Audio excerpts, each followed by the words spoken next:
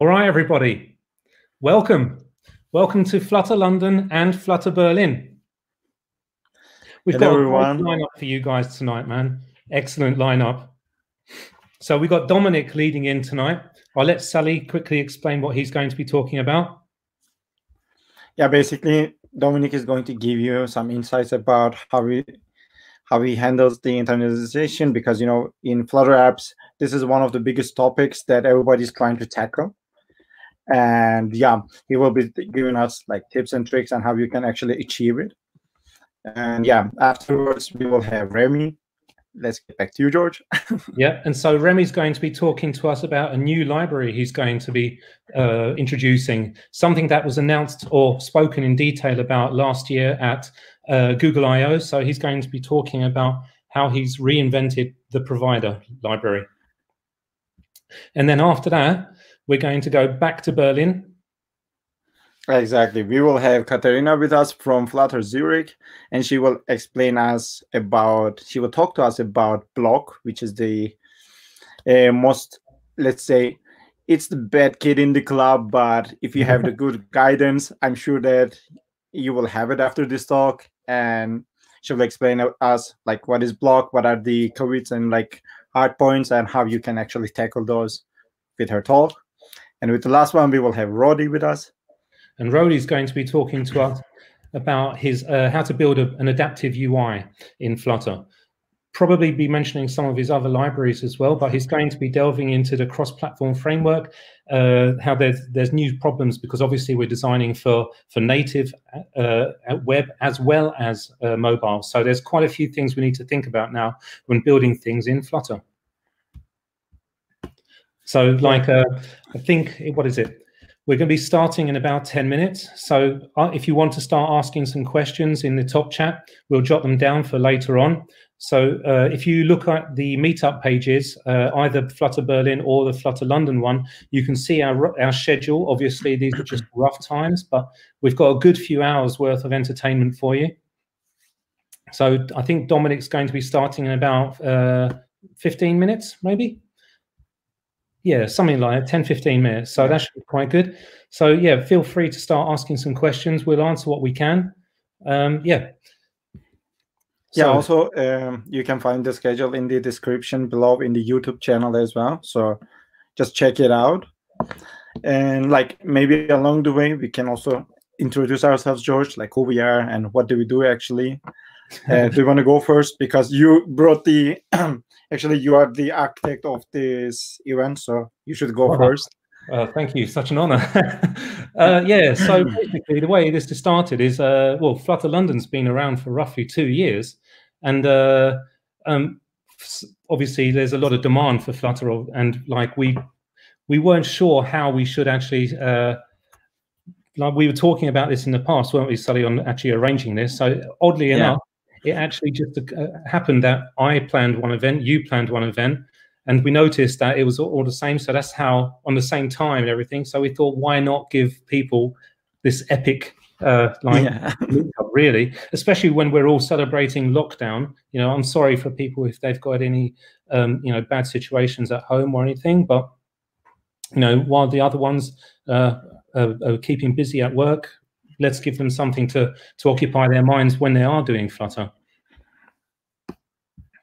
Yeah, I mean, like for me, especially having this lineup was one of the biggest, let's say, kismet, let's say, because we have almost all the topics that everybody is talking about, so they can learn. I'm sure that they can learn a lot of stuff during this day. It's like a tiny conference sort of thing. And exactly, and we have like really great professionals, a GD with us, and like we have like the creator of one of the biggest libraries of Flutter world. So it's really exciting to be a part of this event. It is. We've got some excellent speakers, really interesting ahead. So let's have a look at what questions we've got. What are the difference between React Native and Flutter? What does Flutter do better than React Native? Well, we don't use JavaScript. So that's one thing. Like the obviously, you know, Flutter's been optimized to run inside Skier and to run inside its own engine rather than using the cross-platform. So obviously we can talk to the all the services and APIs of the native host operating system, but you know, the main thing is like we're actually running inside our own engine, so everything is drawn natively, and that's one of the advantages, I would say. The language is quite nice as well. We don't have to think about doing any JavaScript. We've got a strongly typed language. I don't know, Salih, if you've got anything you can add to this. I mean, like, I think the biggest advantage is having control over all the pixels that you have, right? Like, you just, I mean, you have control over all the pixels. You ask for a canvas and you can do anything with it. But at the same time, you have direct access to device specific things, so you can actually communicate with native code. Like, by native, what I mean is like Kotlin or Swift, like respectively Android and iOS. So you are not losing anything from the native side, but at the same time, you like what you have above like everything else is you don't have any bridges, you don't have any limits, you have everything on your side, on your limits. So it's like your imagination is your limit about this. Yeah, we shouldn't. Of course, like it is compiled to native as well, so it actually compiles down to native ARM code on a mobile device, which is a huge speed advantage as well. Exactly, like especially with the last release, not just that, but also from the perspective of the device. Exactly, like Metal on iOS is like quite amazing. Yeah, but yeah, like obviously React Native is a great platform as well. Like there is no this is best, the other one is a terrible sort of situation. But like if you think about it, there is also some like there's a lot of advantages using on Flutter, but you need to decide it on yourself. Mm-hmm. So Abisek's been asking how to, where is it now? Well, actually, we should ask this one. How do you add an image to the app bar? Well, you would just literally, where you say child, I think you just say image, don't you? Yeah, I mean, like that's what, like I think in the app bar there was title, but even in the title you can add any widget that you want.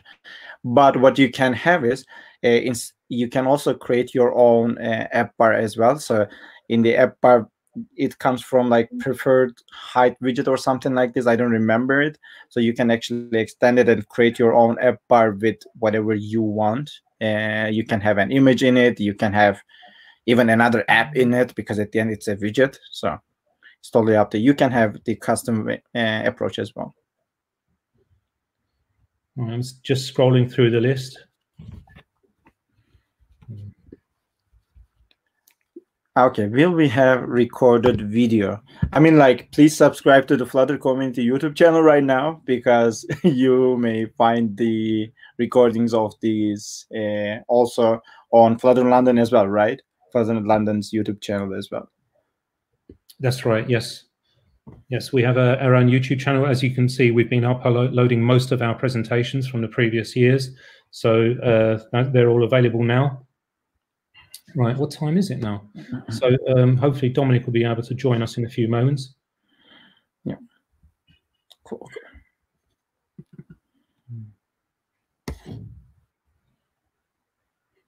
Sorry, guys, we're also reading the questions that are coming up on the screen. So like it's quite difficult. As you can see, there's quite a few coming up. What are your reasons to develop in Flutter? Well, the enjoyment, really. It's speed, hot reload. I mean, like to be able to, if you've built anything inside iOS or for iOS or for Android, then the compile times, you know, we've all seen the meme where you've got the people sword fighting because the app is compiling. Well, this is literally how it is sometimes. So with Flutter, you know, you can really trim that down sometimes sub-second reloads, which is like quite awesome, really. Just the ease of positioning components on the screens. It's just, it really is quite fun to work with, I would say. That's my main reason.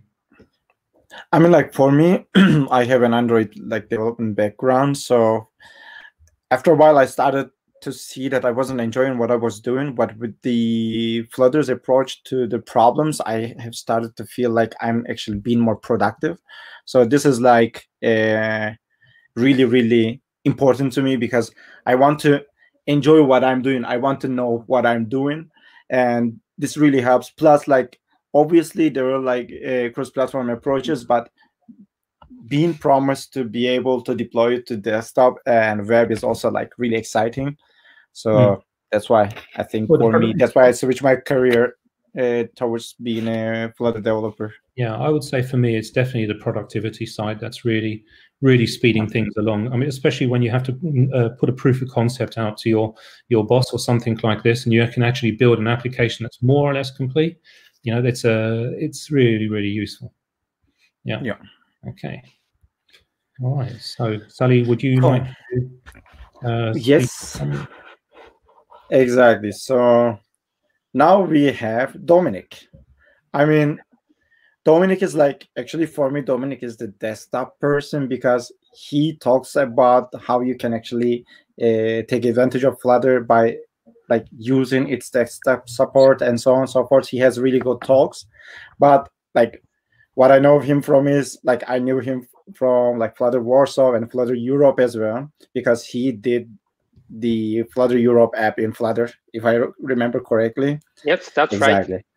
Exactly. And right now he's working as a freelance mobile developer focused on Flutter. And yeah, like he's a Flutter guru for me. So I'm really excited for your talk. And today he will talk about convenient internationalization of Flutter apps. So we are done. Okay, thanks. Thank you very much, Salih. Thanks, George. I'm very happy to be here tonight. And as Salih said, I'm going to talk about internationalization in Flutter apps. So maybe let's not spend any more time on introductions and just go straight to the topic.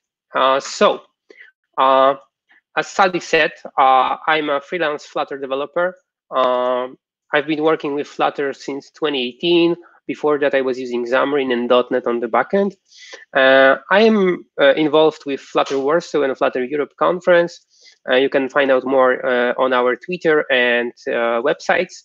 And you can also read some of my blog posts on my blog, roszkowski.dev. Recently, I've been posting some CodePen challenges. So if you're into that, I can kindly invite you to follow me. Salih said at the beginning that internationalization is kind of a problem for us all the time. Like we have to do it, but we don't want to do it. Sometimes we're struggling with that. There are many, many ways to do it. There is an official way by a Flutter team described in the guidelines. There's a way, there are many ways described on GitHub repositories. There are many talks about it.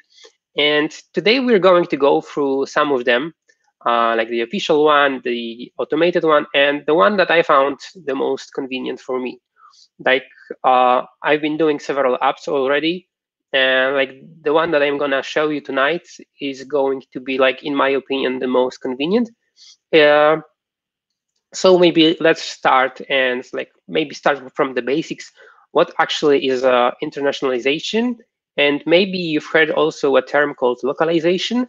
So there's a slight difference, and like many developers discuss what's like the encyclopedic difference between them. So usually internationalization is just adding support for several languages in your app that and the app works across different countries, across different locales, the same way. Like there is no difference. Like the app is internationalized and like can work anywhere in the world. Localization, on the other hand, is more focused on adapting your app to a given market. Let's say like apps developed for an Arabic market or Japan market or United States might be completely different in their layout, in the navigation.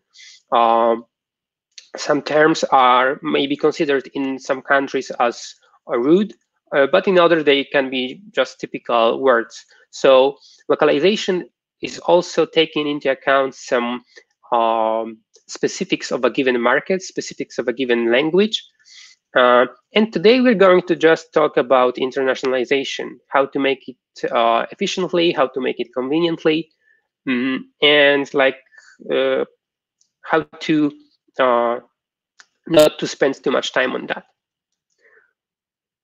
So maybe let's start with what Flutter actually provides in terms of internationalization. So by default, Flutter supports only English. So you will get only English translation for some common buttons, some tooltips, and so on. So they are usually, if you want to like get deep dive into that, I recommend the official documentation. But let's briefly talk about how Flutter actually achieves that. So by default, Flutter is using something called default material localization in material library, and accordingly Cupertino localizations in the iOS library. And there's also another localization like for general purpose widgets. So Flutter provides some popular terms like back, next, OK, cancel, and so on for many of the material widgets, but only in English. If you want to have support for more languages like Polish, German, French, you have to add a package from the Flutter SDK called Flutter Localization. By adding it to your PubSpec, you will get additional 77 languages support for Flutter. So let's see how it is actually done. So in order to do that, you just have to add localization delegates to your material app. It's fairly simple. Yeah, you just add global material localizations.delegate to your material app, widgets, and Cupertino. This way, no matter whether you're using a material or Cupertino library, you will be able to have the translations in one of the supported languages. So below that, you can see that there is supported locales. And here I just added manually 3 languages, which are English, Polish, and Chinese. So there are many ways to provide these locales. This is one of the simplest one. I just submit the country code. But you can provide many different locales like simplified Chinese, traditional, and so on. So if you can check on the documentation for the Flutter localizations which languages are actually supported. If you add this delegates and if you add this supported locales, you'll be able to, for instance, see localized labels or tooltips in your app. So for instance, if you hover on over a back button, you will see a coding message in your language. In Polish, it would be cofnij. So this is like a first thing that you will do if you want to add languages support to your app. Yeah, just add these delegates, and we'll see in a moment, like in details, what are they actually doing. So this is a simple app that has this basic support from the Flutter SDK. So this is nothing else than just adding these delegates to this app. And this is displayed inside a device preview package. So this is a package by Alois Daniel. And you can, for instance, change the current locale of a device that it is running. So for instance, right now we can see that the current locale is English, but actually it is not English, this is Afrikaans, but I will explain this in a minute why this displayed English for Afrikaans.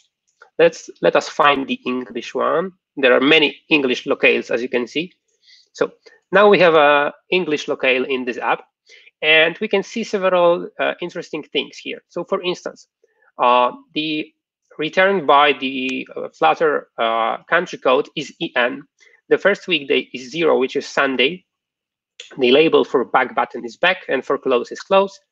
And the text and all the widgets look fairly normal. Yeah, so we have just alignment top left, alignment top start, and the text looks okay, just like that. This app supports Polish, German, Hindu, Arabic, and Chinese. So maybe let us switch to Polish. And as you can see, some things have changed. So for instance, the current locale has changed to Polish. The first weekday is Monday. The back and close labels are different. Yeah, these are just labels that would appear, for instance, as a tooltip or in your dialog. nothing else actually changed. So maybe let us change to some more like some different language. So maybe let us try the Hindu. So here we can see some other changes. So for instance, maybe you saw that the text size changed. Also, the names are in the Hindi language, and the locale also changed. But I think the largest difference is visible if we switch to the Arabic. So let's just use simple Arabic. So here we can see how Flutter handles, so for instance, different directionality of a language. So directionality of a language says us whether the language is from left to right or right to left. So Arabic is right to left. So the widget that we were using here, that was using the alignment directional, actually is using this directionality of a given locale. So it switched to the right side of the screen. The widget that doesn't use it stayed on the left side. So actually the difference is that we are using top start, not top left. So that's how you can distinguish the widgets that comply to the directionality. Also, the weekday is changed, but here we can see a very interesting thing. So the directionality of a text also affected all the sentences that we have here in the app. So for instance, now this paragraph is aligned to the right, and the let's say order of words here is also like from right to left. If your user has an locale that is not supported by your app, so let's say choose Azerbaijani. So Azerbaijani is not supported by this app. So we fall back always to English by default. So this is like quick overview of capabilities of default Flutter localizations. But of course, this is not everything. So for instance, sometimes you can override locale for given subtree of your widgets. So for instance, maybe you need to show some part of your app only in English or only in Polish. So you can do it very easily. You just need to wrap everything with a widget called localization override. And here you can just provide the given locale, and this subtree will always be in Polish, no matter what is the locale of the app. Yeah. So this is fairly simple. So for instance, maybe you have your newsreader app, and you, for instance, need to show some text in Arabic. So maybe you will want to switch to Arabic locale for this page of the app. Okay, but this only provides us with some built-in translations and only built-in behavior for the app. But how can we add some custom translations to the app? Let's say we have some navigation, and we want to add some names in our language to this. So there are several ways to do it, but let's go through the official docs from flutter.dev. So this is fairly simple. You need to write some boilerplate code in order to achieve that. But actually, if you do it like for the second or the third time, it's fairly straightforward. So everything is based around localization delegates and widgets called localization.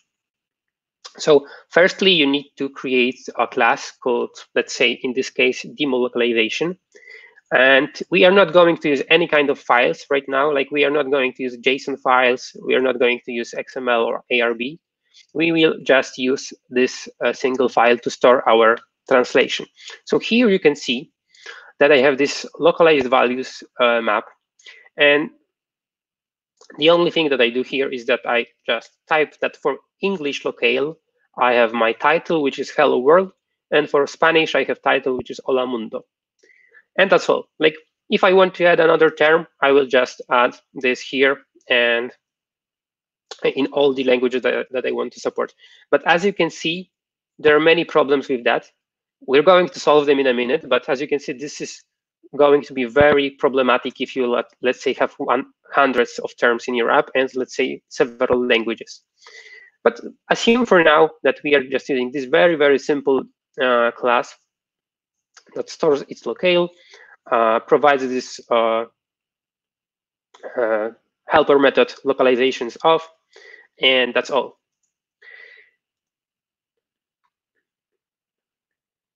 Okay, so the second part is to create a custom class that will extend the localization delegate, and here we will provide the type of demo localizations, and and this class will handle the updates if are necessary, or if we were to use some kind of file that would have to be reloaded. Let's say it's JSON file, or this is some kind of database that we have in the background. And this will handle the request for, let's say, reload. So for instance, we would be notified that the user locale has been changed. Then this class will handle the reload of the terms. And how to use it is also very simple. You just add your delegate that you created as one of the localizations delegate to your material app, and you provide the supported locales. In our case, it was English and Spanish. And if you want to access anything from the locale, you just call the demo localizations of context.title. And if we go back to our demo localizations, we'll see that here I have my getter called title, and it just returns the value from this very map. This is like the very, very simple way to do it. And if you, let's say, have your very simple app, this might be enough. So for instance, I do it for my presentations, and that I have in Polish and English, that I just have some simple map of translations, and I can switch between them even without reloading any file. But this doesn't scale well. Yeah, like this will have some issues. You have to maintain your map in the Dart file and so on. So let's get it to the like higher level, and let us meet the INTL package. So INTL package is a official package that provides many fantastic things related to internationalization. So it gives us ability to format numbers, format currencies, time, and so on. But today, we're just going to focus on how to use INTL to translate our app. So INTL is based on, is using command line tools that are part of the INTL package. So in order to use INTL to translate your app, we're going to first create a Dart file that will be used to generate ARB files. And I'm going to talk about ARB files in a second. Then, if you will have your ARB files generated from your app, you can send them to your translator or translate on your own in some tool. And when you have your ARB files, you can just import them to your Flutter project and regenerate Dart code with this third command, generate from ARB, and this will generate all the necessary translation files. But I think that this slide is not clear enough, so maybe let us move to the VS Code and see for ourselves how it's actually done. So maybe at first, let's see my commands that I executed before that. So before starting my presentation, I generated all the necessary files. So I run this command. You can copy this from the documentation. It doesn't matter, actually. The only important thing is that we are using the INTL translation tool with the extract to ARB option, and we're giving some outputs and inputs. So at first, I had my localization delegate and demo localization class. So this is my demo localization class that I created. This is based on the sample from the INTL package. So if you want to learn more, you can just go to the INTL documentation. But let us go through this. And I created my term. I also had to create it manually. You know, like at this stage, we're doing this manually, but the fun thing is that I don't have to do it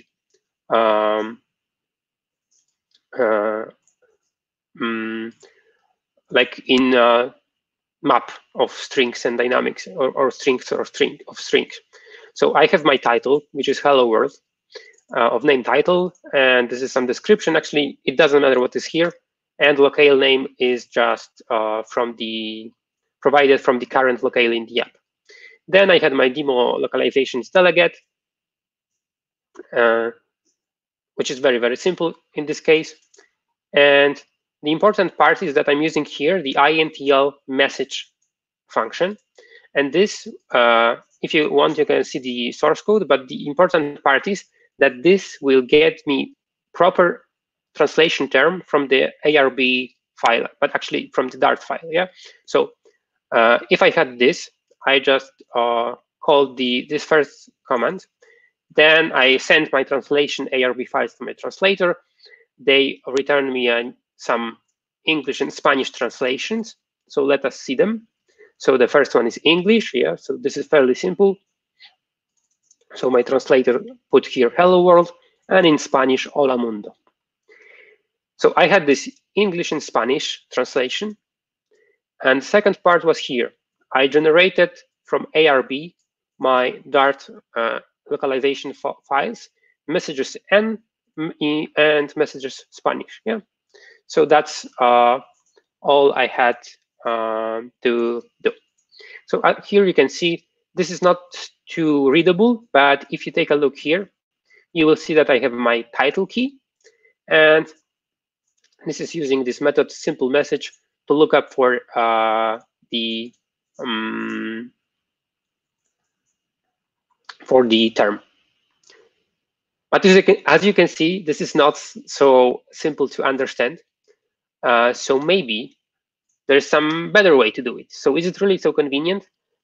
And in my opinion, it's not. So you can base some of your custom solutions based upon that. You can create some other files, let's say JSON files that will be used by INTL. You can use some database. You can use CSV files or whatever works for you. But at some point, you will reach this point that you will not want to update either the CSV file, either the JSON, or whatever. Like it will be just too time consuming to go back and forth between these files and remember to regenerate them and so on and so on. So there are some solutions on the market that actually take all this from you. And I know how it sounds, but actually I really enjoy translations of my app right now. So meet the Flutter INTL extension. This works for VS Code and Android Studio. Here's the screenshot from the VS Code one. And this is an extension that streamlines your work with the internationalization and ARB files. This is created by the Localizely team. They have their paid translation platform. You don't have to use it to use the Flutter INTL extension. You can use any other translation platform, but it will be a bit more difficult. But in general, you can use this without any third-party platform. So let's us focus for a second on this translation platform. So at some point when you will have many members of your team and you will have, let's say, product owner and other people involved in creation of your app, you will have to divide your work. So I recommend in such case to just use some translation tool to handle all of your translations. It can be Localizely, it can be PoEditor, Crowdin, Loco, and Bubble Edit, which is a desktop editor. All of them in some way support Flutter, not perfectly. Like the best one is Localizely, and then maybe Babel Edit, and these three are a bit worse. But if you don't want to use them, and if you don't want to, let's say, pay for them, you can always use the Google spreadsheet. So there's many ways to use Google spreadsheet for translation. And if you have some supported output format, let's say JSON, you can convert this file to the ARB pretty easily with this tool from BMW Tech. It also doesn't work perfectly for all the cases, but in general, it works just fine. So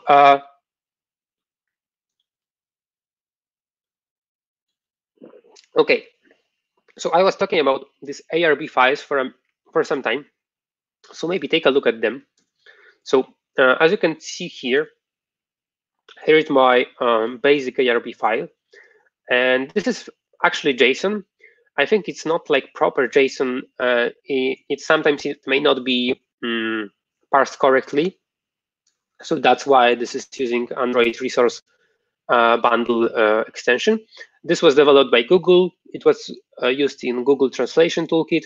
Right now, it is not used any. Like the translation toolkit is gone, so there are no official tools that support ARB. ARB files. But the fun part of ARB files is that it supports plural forms and it supports genders. So for instance, let us see some basic ARB file that I have prepared. And placeholders. So here you can see some ARB term, which is a current locale, and it has this curly braces, and this is a placeholder that can be updated dynamically by developer. So you don't have to store, let's say, currency, you don't have to store age or whatever inside your translation. It will be interpolated by INTL in the runtime. So this is very fun part. Also, I'm not sure if I can show you here, but I will try to do it in a second. ARB files support plural forms and support genders. So maybe let's start with some demo.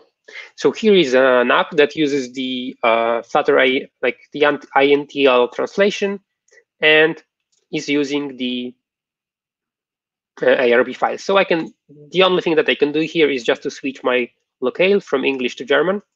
Yeah, good afternoon, welcome. So let me show you how you can actually work with translations and not spend too much time with that.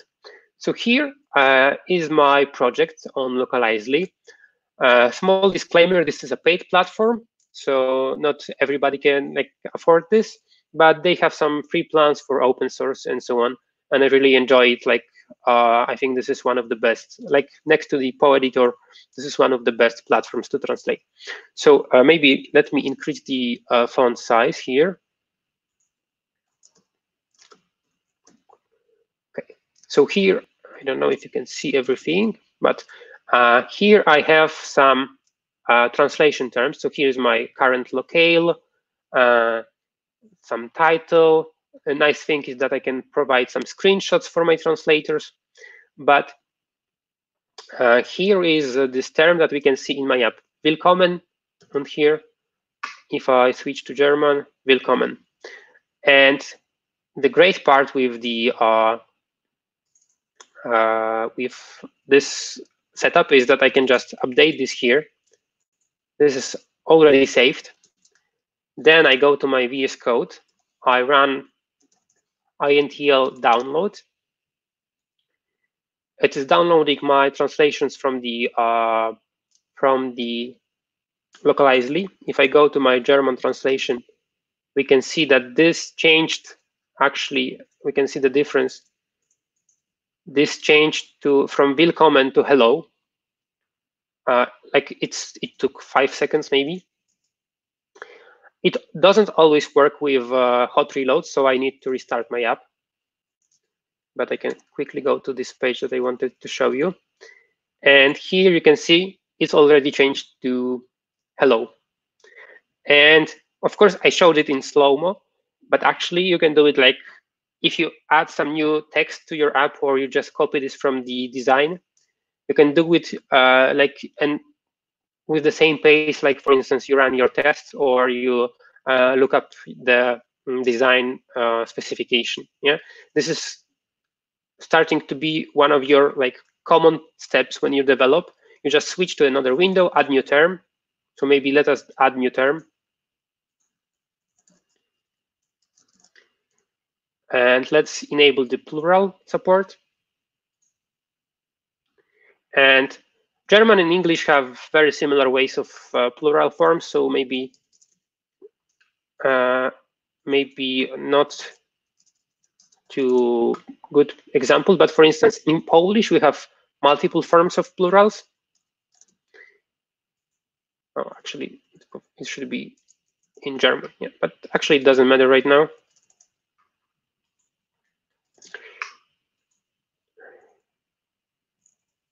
Yeah, so I added some dummy terms.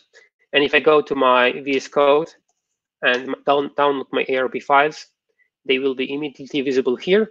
And as you can see, this term is right now supporting the plural forms. If the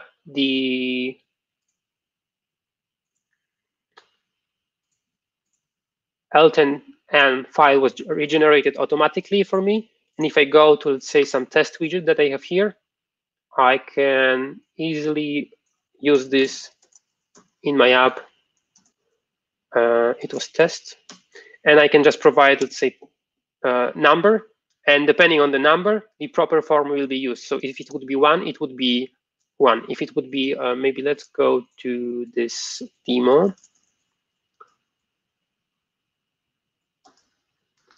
Which was here. And let us add here, not return. 1. If I use 2, it will be more. Yeah. So as you can see, it works pretty nice. You can also add support for genders and so on. So it's like game changer. If you're using some basic translation tool like just JSON for your own custom solution, I think that if you will try this, you will just don't want to come back to previous solution. Okay. So just to like wrap up before we finish. So you can find like the manual that's to go through this on my website, but you can also go through the documentation of the Flutter INTL. Just to like sum up all the points that I wanted to mention today. So use some translation tool. Don't edit your localization files manually in VS Code or Android Studio. Use a tool that is designed for that. It could be desktop application, it could be web application, it could be free one or paid one. There are many ways to choose from. If you don't want to use the localized read platform, which is paid, you can create your own custom bash script that will fetch this from the API. Most of the translation tools like PoEditor or Localizely or whatever, they provide some API to fetch the translation tool. You can also fetch the translation tool translation files from Google Spreadsheet. And I think the most important remark is that you have to add this like step of adding translation to your common process of developing your app. Like if you will wait with adding translations till the end of your development cycle, you won't do it. Like I can promise you, if you haven't added translations for 3 months, then at some point you will just can't, you won't be able to go through all of them, even with some regex or some scripts. It will be almost impossible to add all of them at once. So my recommendation is, if you haven't started it yet, start it now. If you start a new project, add your translations in your design process. And if you can outsource the translations to the customer, outsource it to some translator. But the most important thing is that you have to keep in mind that you have to keep this translation and your app in sync. Otherwise, it will just be very problematic to add this later. Yeah, and as I said, you can just skip these third-party tools like Localizely or PoEditor or Crowdin if you can afford them. But even though you should use some translation solution. So one important remark is that if you are developing for iOS, you have to also add this translations here in the Xcode. Yeah, so you just add plus and the translation and the language that your app should be translated to. This way you can also, for instance, translate your permission strings. And this is like full text, slide full of text, just to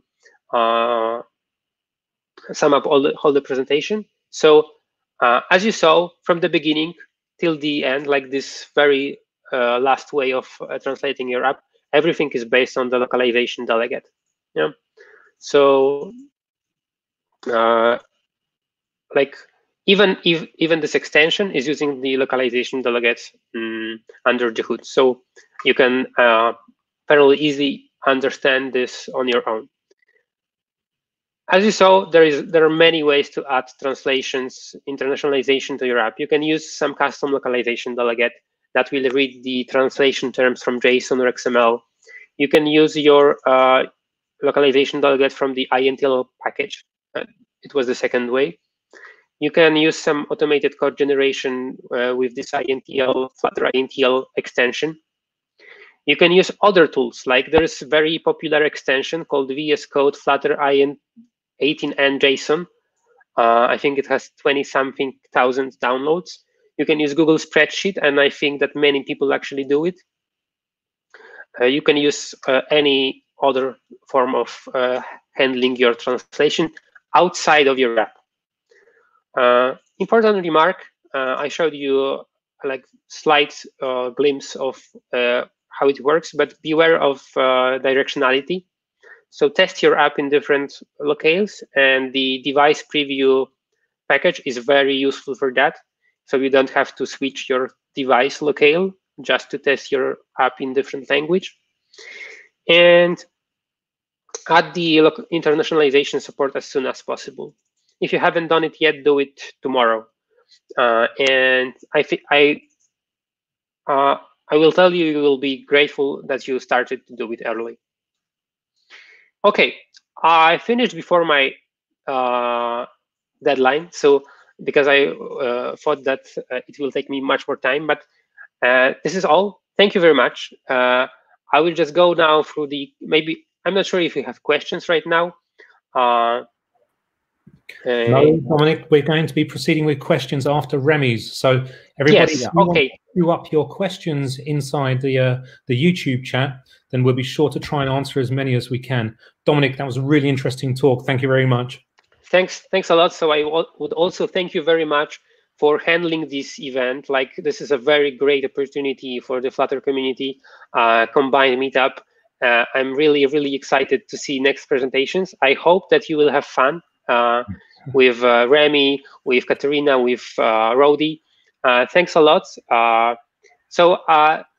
Well, you'll be back for answering questions at the end, so don't forget. Of course, in an hour, yeah. Like, I will stay. Yeah, you are not going away. So. Yeah. Thank you. Hopefully this is the first of many of these joint meetups. It's really, really good.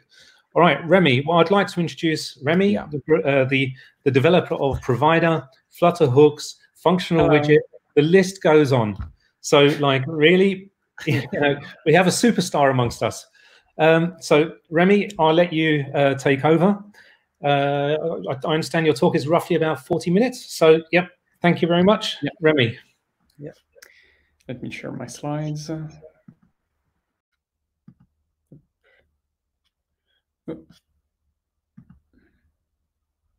That's not the right screen. Wait a second. This one.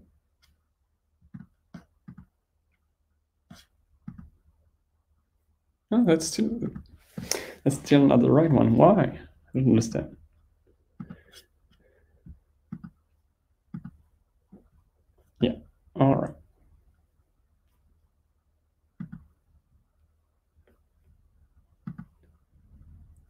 to you. All right. So, hello everyone. Yeah, so today I want to talk about something slightly different than what I usually do. I will talk about me reinventing provider recently. So before you start panicking and trying to wonder if you have to migrate everything, you don't. It's mostly at the experimental stage. And I just want to share it with you to get some feedback with the community and see if it's something that is actually that you are actually interested in.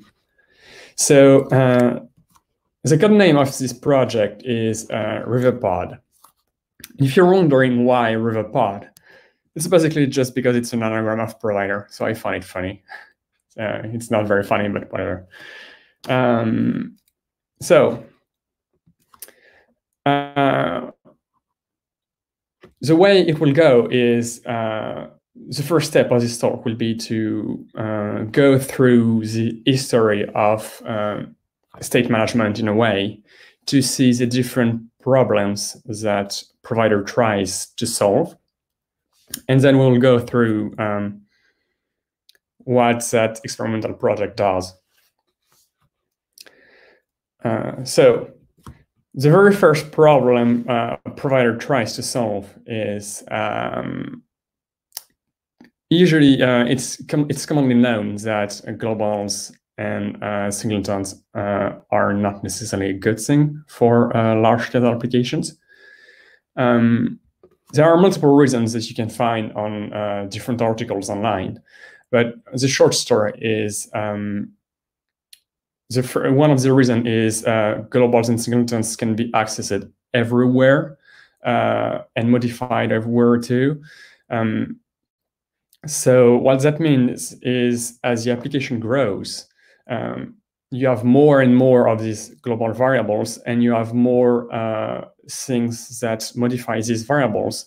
But since it's done without any restriction, it's very difficult to keep track of the flow of the application. So as the application is learning how to learning the code base as the application grows becomes incredibly difficult. And the second point is they make testing more difficult. By that I mean, for example, if you have multiple tests, you may find yourself in a situation where, for example, in this snippet, if you run the second test first and then the first test, both will pass. But if you run the first test first and then the second test will fail, because they depend on some common variables, but these variables are not reset when a test is finished. So one way to fix this kind of problem would be to use setup and teardowns inside your tests. But even then, it's still not ideal as, again, as the application grows, you will have more and more of these variables. And so you will need to add more and more stuff to the setup and teardowns. And it's also something that you have to think about. It's not done naturally. So you could find yourself with silent errors and have bugs in your code without noticing it. So you may have bugs and your test not detecting them early enough. So a solution for this that the community found is to use inherited widgets for this kind of thing. There are two main reasons for it. One of them is inherited widgets, as their widgets benefits from something called unidirectional data flow, which is a way of restricting the flow of the application voluntarily to make things more scalable. And secondly, the widget it makes that the widget tree two different tests don't share state. And the way it's typically used is that instead of declaring a global variable, we add a new widget inside our widget tree that contains this variable and expose it to the widget tree. So the consequence is on our tests, instead of having a global variable, then both of our tests will use that provider widget.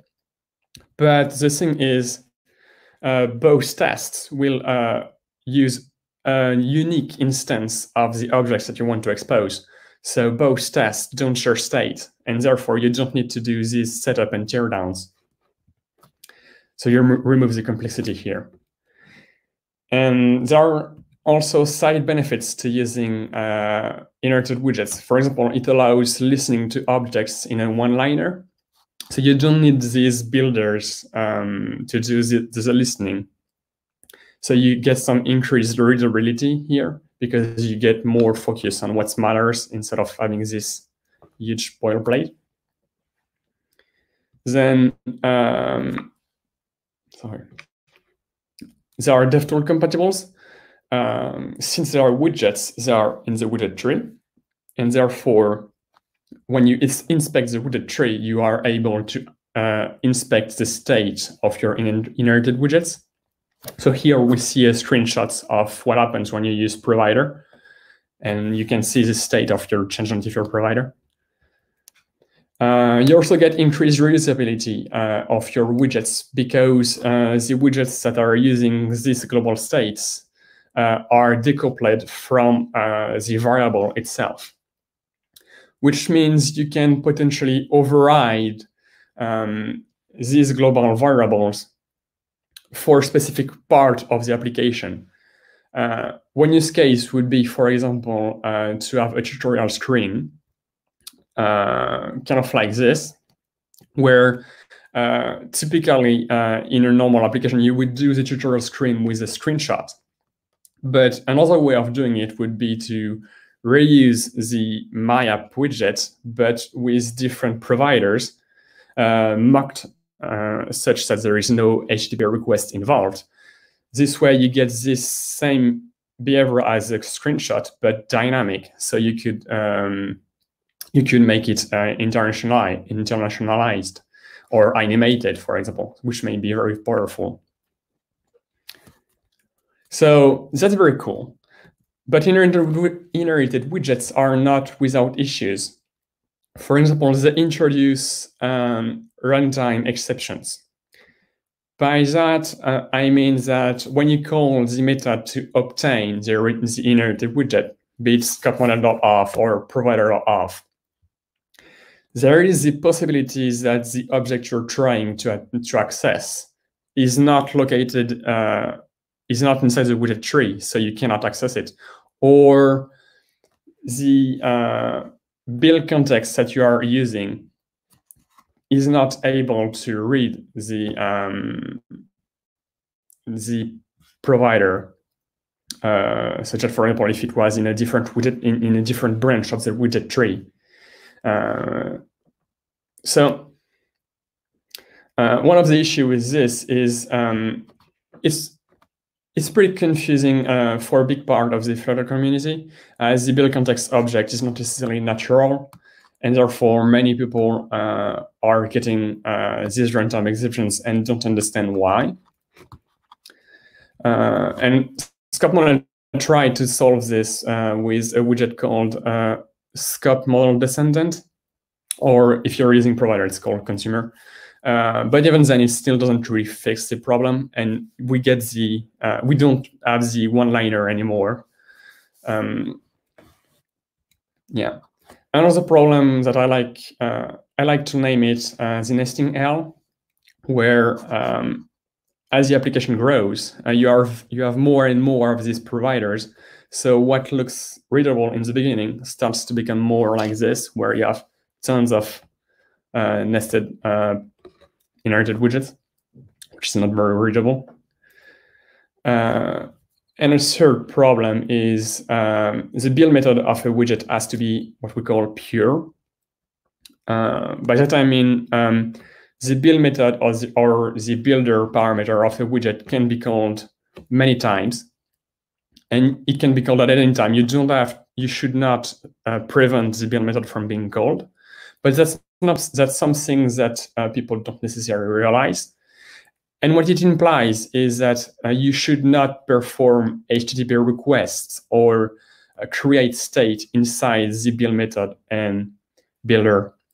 Otherwise, you could potentially lose the state of your application when you like go to a new screen or open the keyboard. And many people got stuck on this problem. Finally, there is too much disparity between packages because, at least at the time, because say if you're using BLoC provider from 2 years ago, it was there was a library called BLoC provider from Didier Boulens. If you're using the inherited widgets from BLoC provider, and you cannot use that BLoC provider with the scope model descendant widget from scope model, you cannot combine them because both of them use different inherited widgets internally and they are not compatible with each other. So we kind of end up in a situation where we have to reinvent these utilities for all the different libraries using inherited widgets.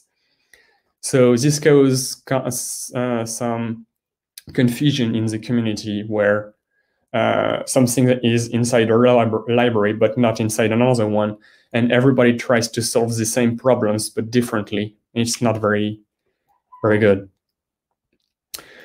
Yeah, and so that's why provider was introduced.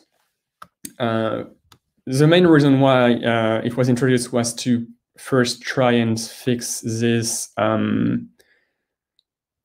disparity issue by introducing a new standard that everybody uses. So I wanted to make inherited widget that works for pretty much all use case, such that the utilities can be reused for everyone.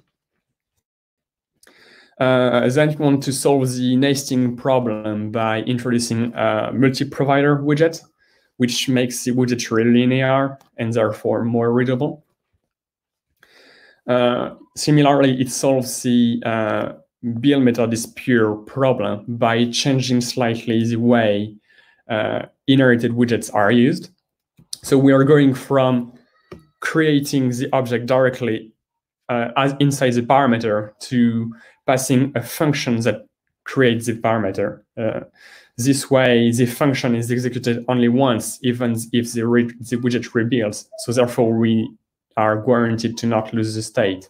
And it's more natural in this way. So provider did a pretty good job at solving this problem, at least in my opinion. It's widely accepted by the community now. So that's great. But it's still not perfect. The runtime exceptions that I mentioned previously is still an issue. And it's not as flexible as it should be. Like, for example, many people have requested stream proxy provider, but it's not necessarily possible to do. Or there are limitations like you can't have two providers using the same type, or people also want to dispose the state of a provider when the provider is not used anymore, but still in the widget tree. And finally, another problem is people don't necessarily like that it depends on Flutter, and they think they want to extract this logic of exposing widgets, exposing state, sorry, outside of Flutter to kind of separate the logic between UI and business logic. Yeah, so these problems can't be fixed as part of provider, at least not in a way that wouldn't break everyone's code. So that's not very reasonable. And the main reason for this is because these problems are deeply rooted in how provider or inherited widgets in general works. This will require a very low-level change to be fixed. So that's why the project RiverPods that I mentioned previously is all about. Like I mentioned, it's very experimental. It's absolutely not made to replace provider, at least not in the short term. It's more testing the possibilities and seeing if it's truly a solution. And then if it is, maybe it may replace provider, but at least not in the short term. So to explain more about the project and how it works, I think a good way to do so would be to start with a simple hello world.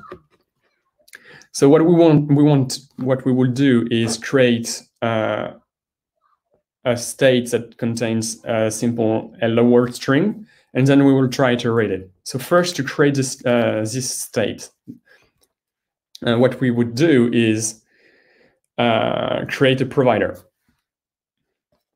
So creating a provider using RiverPod is by creating a global constant. So it's this line here. You use the provider class, and then you specify a callback that returns the state you want to create. So here, a simple hello world string. And then you give it whatever name you want. So here, greeting provider. And then the other step is inside your main, you need to wrap your application in a new widget called provider scope. It's kind of similar to multi-provider, but it doesn't take the providers as parameter. You don't need to pass anything to it. Then finally, to consume the value, you have multiple solutions. The first one is to use the Flutter hooks library that I made too. So using Flutter hooks, we could use a hook widget and not a stateless widget, a hook widget, and then use the use provider function. So using the use provider function, what we will do is we would pass to the use provider the providers that we want to consume. So here, greeting provider. And then that function will return the current value exposed by the provider. And then we can use that value to do our to build our widget tree. Another solution would be to use a stateless widget, like we would do in typical Flutter, and instead use a consumer widget. So it's slightly more verbose, but it doesn't depend on further hooks. And the principle is slightly similar in that that consumer widget takes the provider that you want to consume as parameter. And then it takes a secondary parameter that is a builder callback, which receives the value consumed as parameter, and then builds a widget out of it. So one thing you may have noticed is that providers are no longer obtained by type. Instead, they are obtained by reference on the provider, which has an interesting consequence, which is that it's compile safe, in the sense that you don't, if you are able to write the line use provider, my provider, then you are guaranteed to be able to obtain the state of the provider. Because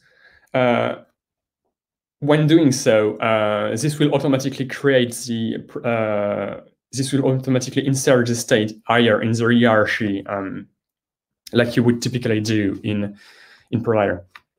So you don't get this runtime exception anymore by doing so, which is great.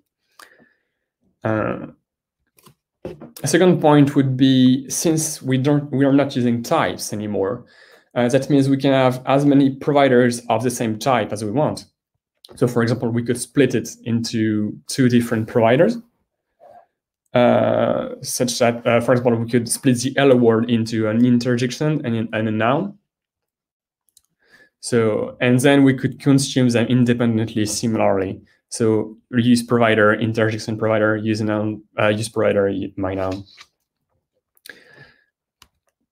And finally, since we are reading them by variables once again, then we could technically make the variable private or limited to a specific file.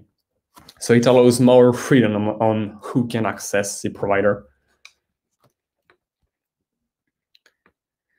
But then you may be wondering that at the beginning of the talk, I mentioned that global variables are not necessarily scalable. So why am I making global variables once again? But the thing is, this is not exactly global variables.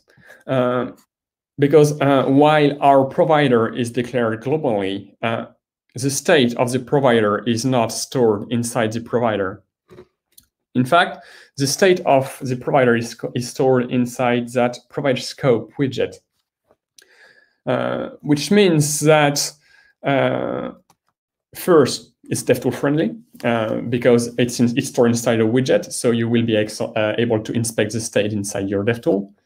But more importantly, when you're writing tests, we get the same benefits once again of if you have two tests, both of them will point to a different instance of the widget tree.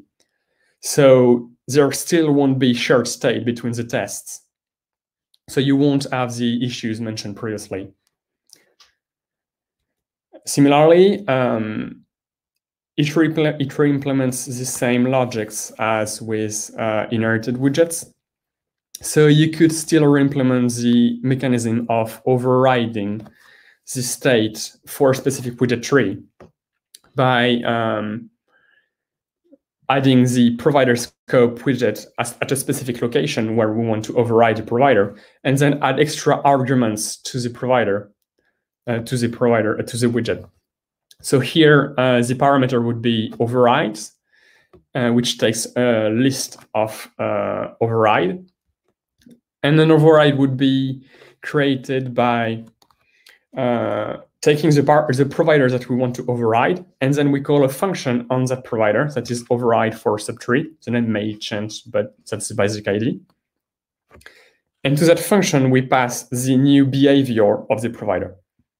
So here it says Bonjour Paris, which is hello Paris in French, which means that now our tutorial screen will receive Bonjour Paris, but the rest of the application will receive hello world. So we get the same behavior as we mentioned previously. It's also worth noting that this project actually doesn't depend on Flutter to work. It's split into 3 different packages. The first of them is RiverPod, which contains the different providers, so provider, feature provider, whatever. Then there is Flutter RiverPod, which exposes the provider scope, consumer, and Hooks RiverPod, which expose the use provider function. So onto a slightly more complex example to showcase combining providers. One use case would be to have a configuration file that is loaded from, that is a JSON file. And then we want to instantiate a configuration object from that JSON file. Then we want to have a repository that is depending on the configurations to obtain maybe an API key or the host or whatever. And then we want to create a model that will interact with this repository object and expose maybe stuff that the UI can use. And that model would depend on the repository. So to do this, here's the entire code. The first step would be to create the configuration provider. So here, what we will use is future provider, because we want to load our configurations asynchronously. So we will want to use the async await keywords, which future provider allows you to do. And then inside the callback of the future provider, we will read the file decode it, and then create an instance of the object from the decoded JSON. So that's it for the configuration. So the next step would be to create the repository. So for the repository, we will simply use a simple provider. But the twist is we want to consume the configurations. So for this, we will need the parameter passed to the callback of provider. And that parameter is called provider reference. This is kind of similar to the build context in Flutter, but is not related to Flutter. And it allows you to read providers. So in that case, here, what we will do is we will pass this provider reference object to the repository. And it's safe to do so once again, because this object doesn't depend on Flutter at all. It's not UI related. So it's safe. And then what we could do to obtain the configurations is use that reference object and then call the method dependOn. And so what we would do is call dependOn and then pass the parameters that we want to consume. And here, since configuration providers is a future provider, then it's loaded asynchronously. So dependOn will return the future that you need to await to obtain the configurations. So the repository here will await the future to obtain the configurations and do something with it. So once again, we have this type safety of the thing. We are guaranteeing that there is no situation in which we're trying to read the provider, but the provider is not actually ready yet. And then the final part would be to create the model. So to create the model, we can use change notifier provider. You don't have to use change notifier. It's just for the sake of the example. It's the most popular alternative, I think. So here, we could do things slightly differently than before. And instead of passing the provider reference to the model instance, we could read the provider directly inside the callback. Using the same pattern as before, using ref.dependOnMyProvider. And here it's worth noting that since it's not a future provider, but just a simple provider, then dependOn doesn't return a future anymore. Instead, it returns the value directly. So you can just do dependOn and access the value without having to await anything in particular. And then we pass that repository to our model object. And the model object itself is just a simple state notifier, a simple change notifier without anything in particular. So we can just skip it. Yeah. So there are some extra features that I won't necessarily cover here, as we don't necessarily have the time, but it's worth noting that Riverpod also includes features such as automatically disposing the provider when it's no longer used, but still in the widget tree, like we mentioned previously, that was requested. It's also more flexible on combining providers. It exposes many different providers like state notifier provider, stream provider. And it also exposes these features similar to what you would find in the provider package for filtering rebuilds, such as selector. Yeah. So as a rapid conclusion, Riverpod is an experimental rewrite of provider. It's not production ready. It's merely an attempt to solve some problems, but I don't want to push it for now as a replacement for a provider. It may come in the future, but it's not necessarily sure. And what it tries to solve is basically doing exactly the same thing as provider, but in a slightly different syntax, such that it doesn't have dependency on Flutter. and it's compile safe and more flexible for the commonly requested features. So that's the basic idea of the project. And I think that's about it. So yeah, thank you. Great talk. Thank you very much. A lot of hard work. Let's see. Sure, there are a lot of questions. Let's take a look at what there are questions we've got.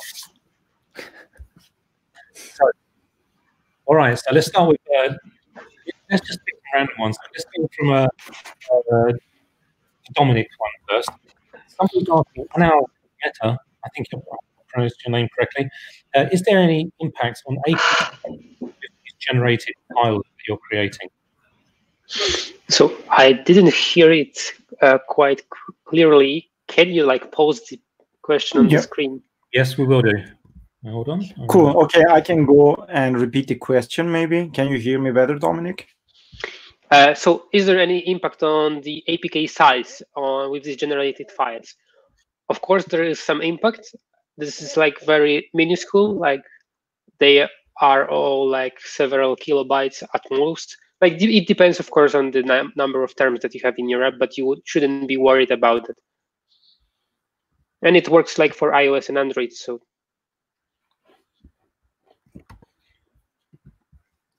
Right, okay.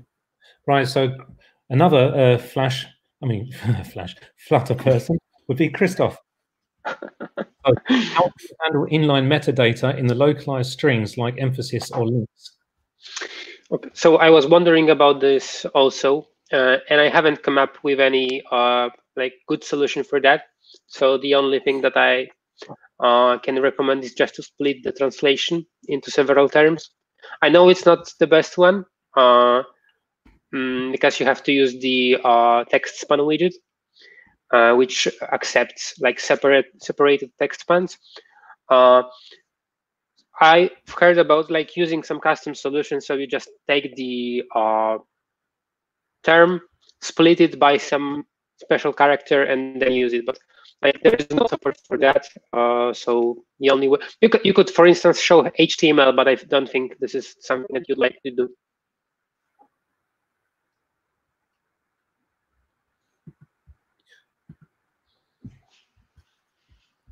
Okay. Shall we proceed? Yeah. Cool. And like, there is another question about like another package.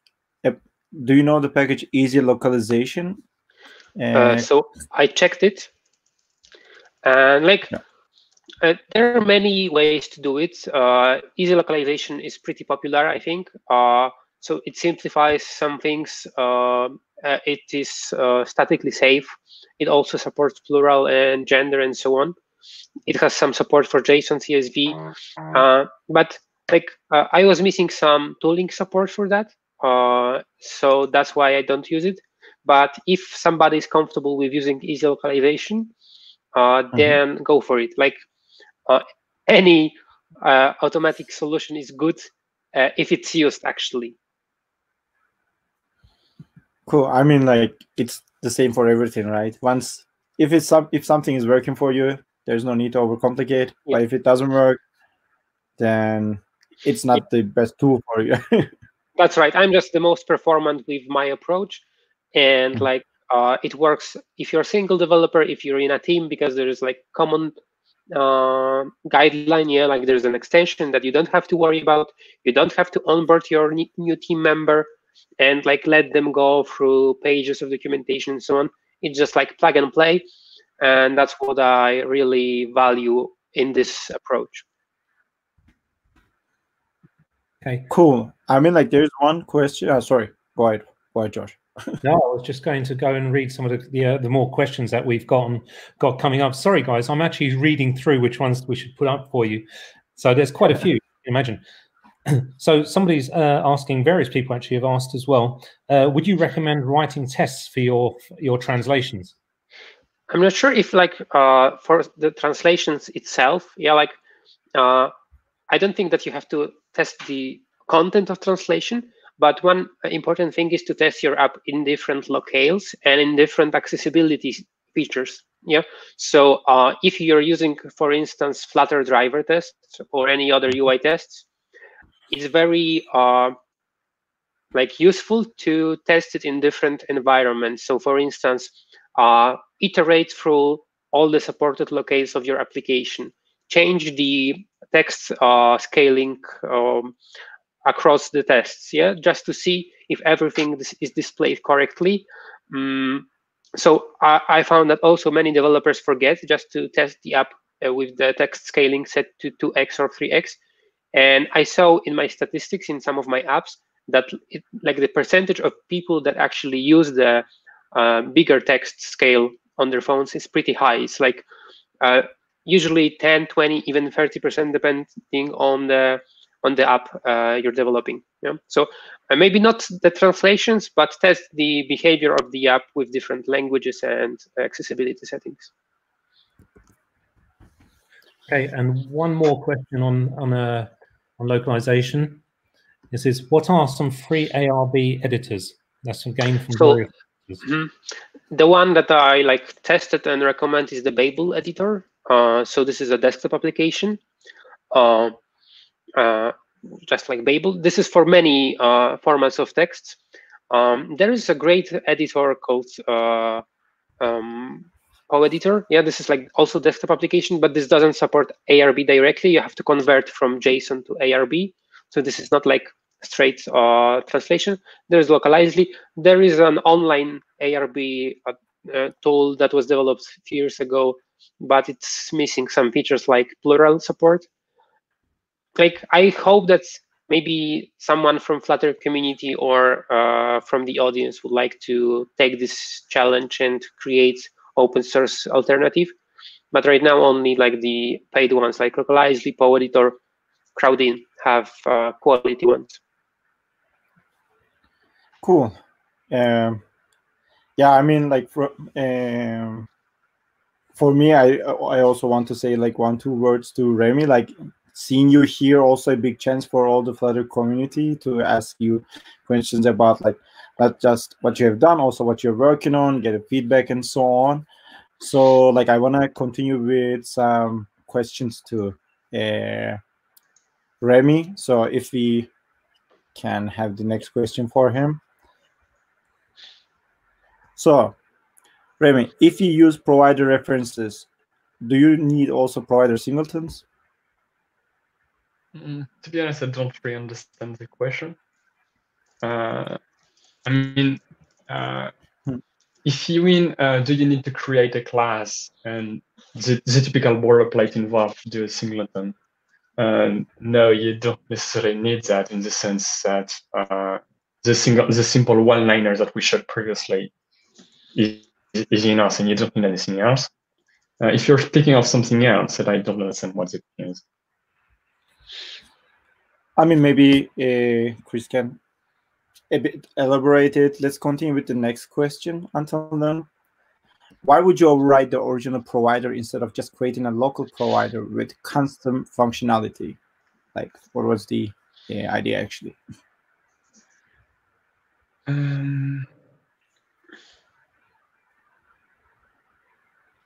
You mean in the if it's about the example with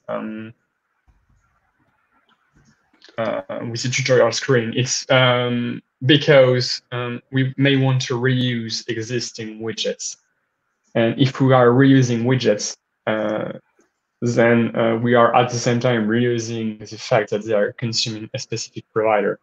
So, like for example, when you're using a raise button, the raise button is using tame data.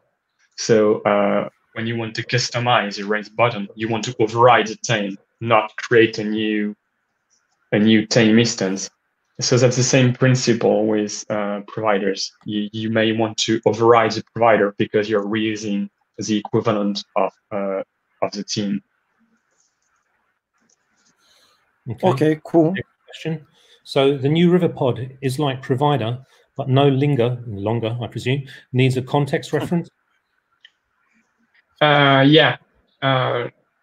Like I mentioned previously, it adds an equivalent to the build context that is the provider reference object. But most of the time, like for example, if you're using hooks, this is done implicitly for you, and it doesn't depend on Flutter. So yeah, you don't actually need to use the BLoC context if specifically. Okay. Next question, please. Yeah. So basically, you have also another library called state notifier. Okay. Yeah. Did we jump to another question? I think the banner changed first. There was a different banner. Okay. So the question is, Riverport looks promising, but what about the other relatively new library, state notifier? It's also from you, right? Yeah. Remi? I mean, they are not competing with each other. They are actually compatible.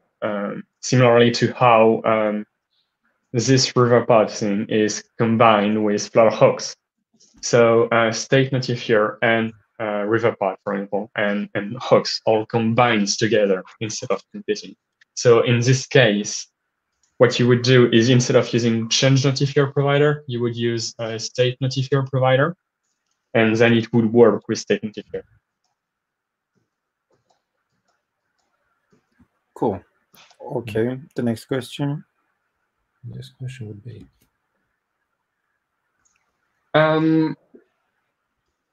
Do you want to say? I mean, like this question was, this question was about some like code samples that you have used. Like it was why that feature after the depend on. I don't know if you remember the exact point of this. Yeah, but I can share my screen if it's needed. It's basically the function depend on doesn't directly return the future to obtain the provider because it exposes other methods at the same time, such as a way to listen to the value directly, like for example, as string or on change and other things. So that's why we have to do that dot future. Okay, cool. We're still looking for questions still. Feel free to post them into the chat. We're trying to monitor those as much as we can as well.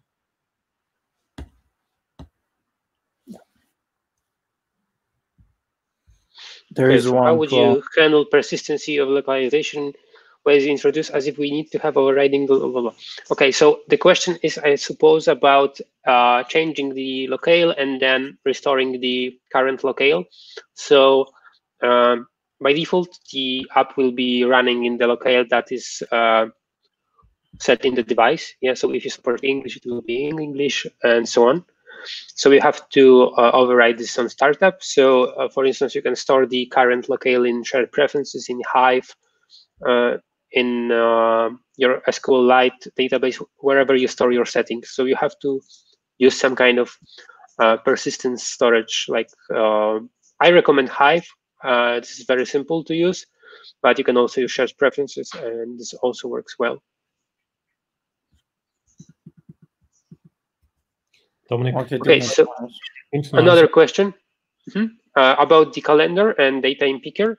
If it supports the different starting day of the week. That's right. That's right.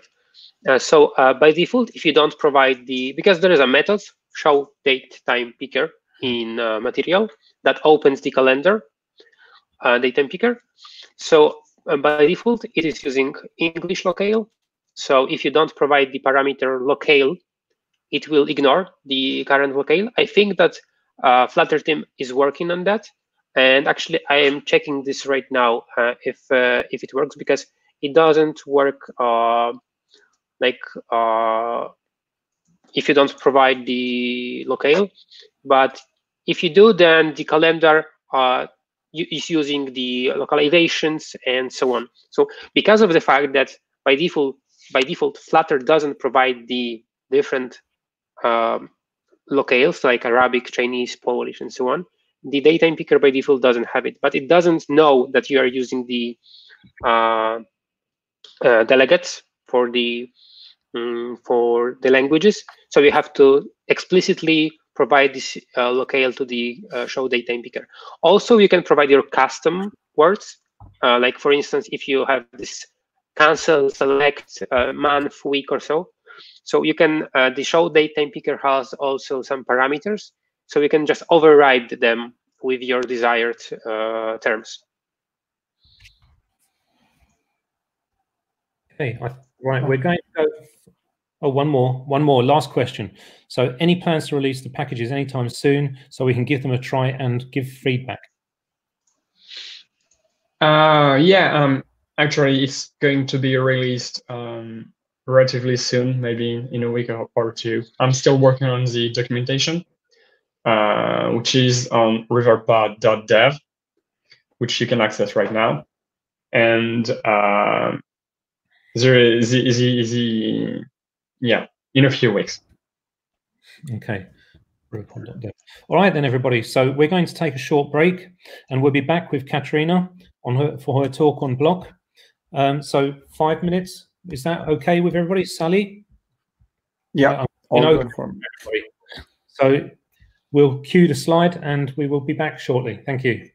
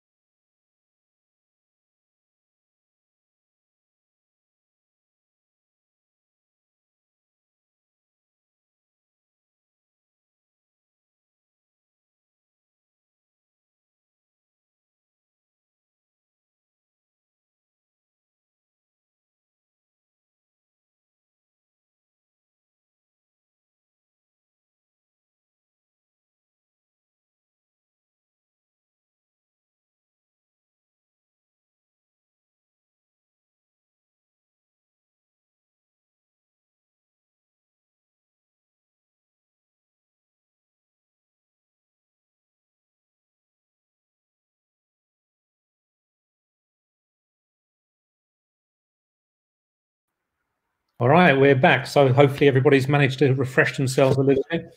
So we've got Kate next to talk to us about Flutter BLoC. Hi, Kate. I'll let Salih. Hi, everyone. Hello. You are working with Berlin on this one. Yeah, I mean, like, we booked her earlier than you people. So welcome back, everyone. We have Katarina with us right now. I'm really happy to have her in this talk because, like, she is like really an amazing mobile developer. She is also a Google developer expert for Dart and Flutter as well. She is a Women Tech Makers lead for Switzerland, so you can see that she's doing a lot of community work.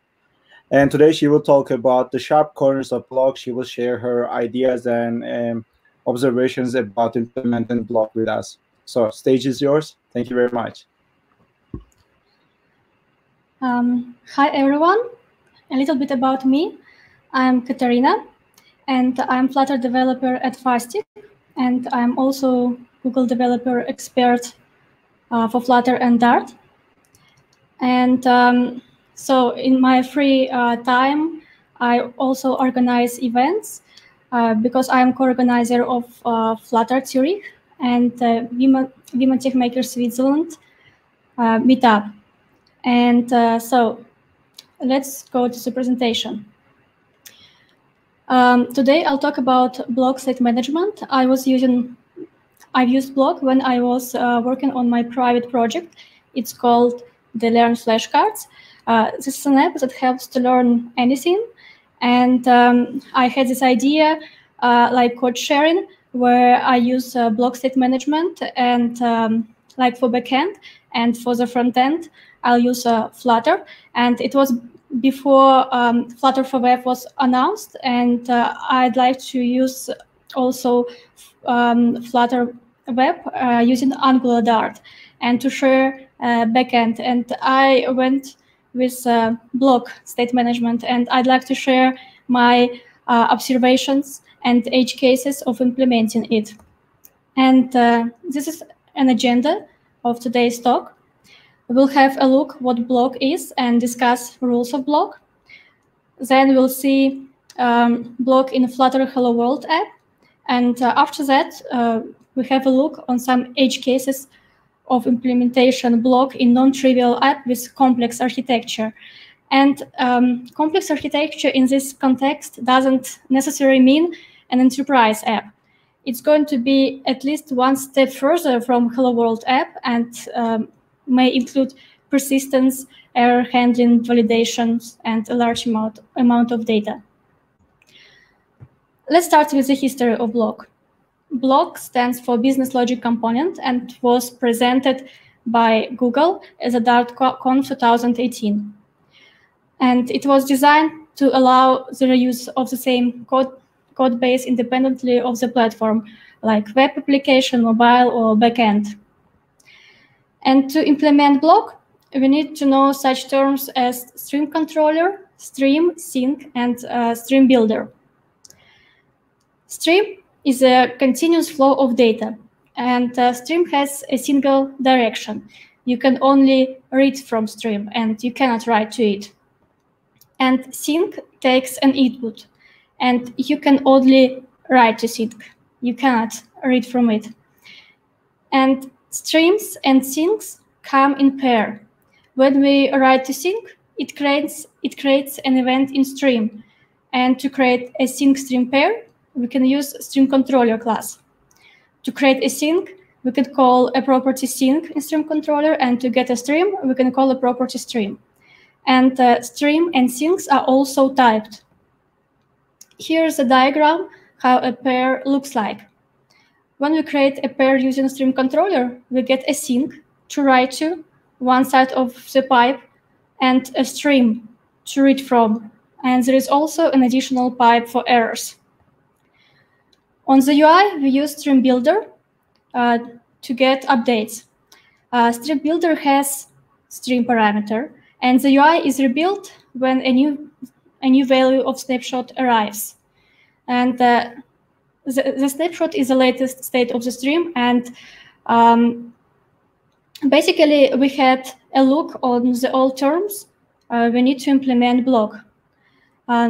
Now, let's have a look directly on the BLoC implementation and how to put all these terms together. BLoC is the view model in MVVM application. MVVM is software architecture pattern, and it stands for Model View Model. Model saves data to storage and contains some storage-specific API calls. View is a UI, Flutter, or when I was starting my app, it was Angular Dart. And view model is a BLoC. And BLoC has some strict rules.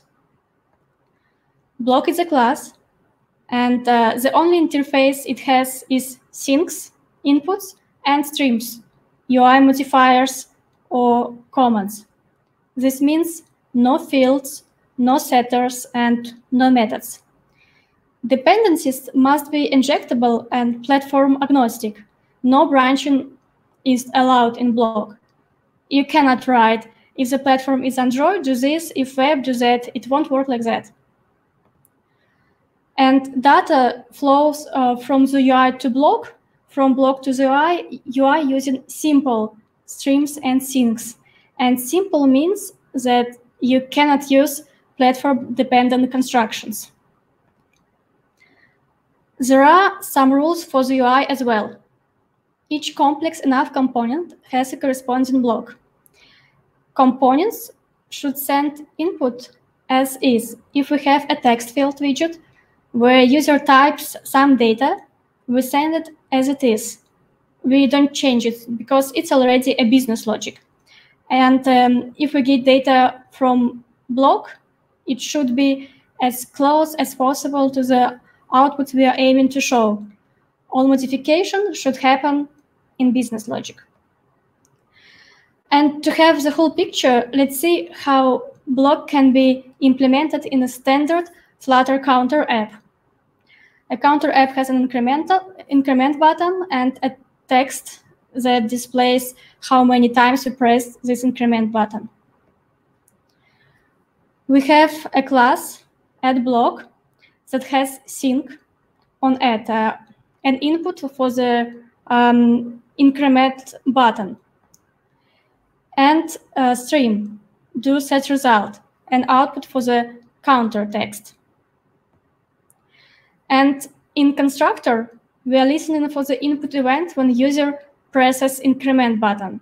And when it happens, we increment counter value and put it in do set result stream. On the UI, we have floating action button, our input that fires the increment by putting an event to on at sync. And we use stream builder widget to listen to do set result. For this, we assign do set result stream to stream builder, and every time a new snapshot arrives, the text widget is rebuilt and new count value is showed. Now let's implement BLoC in non-trivial app. I've decided to take a dictionary app as an example, and let's have two screens. First screen is a list of vocabulary, and the second, add update screen. For readability in my example, I've used the following naming schemes for sinks and streams. If the event is coming from BLoC from view to BLoC, such as user input event, the sink has on prefix. For example, on back pressed.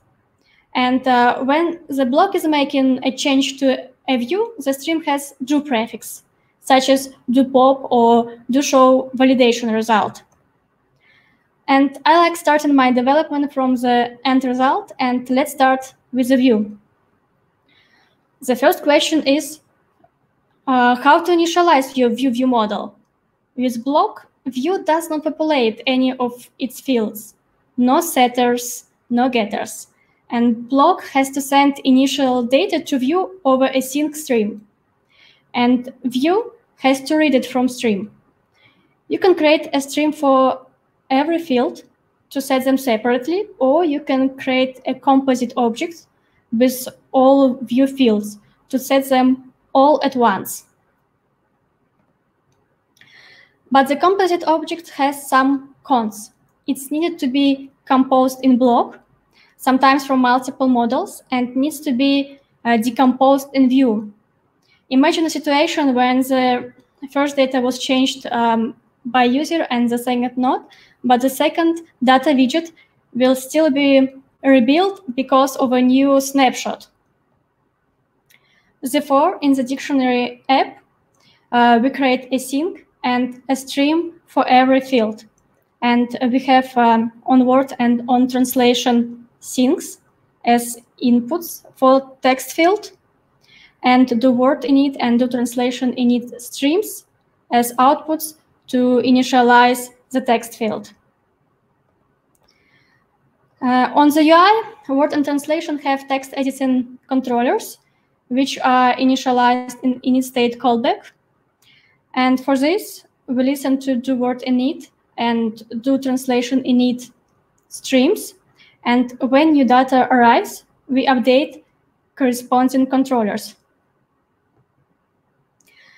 These controllers are assigned to text field for word and for translation. And when the word and the translation are changed, we add events in syncs on word and on translation. And we have already at least 2 streams and 2 syncs exposed from BLoC. Now let's talk about validation. When we create a word with translation, we still need to validate that fields are not empty, and depending on it, disable or enable a save button. And validation happens in business logic. To provide a live experience, we can run simple validation on every user input event, such as text field, checkbox, slider, etc.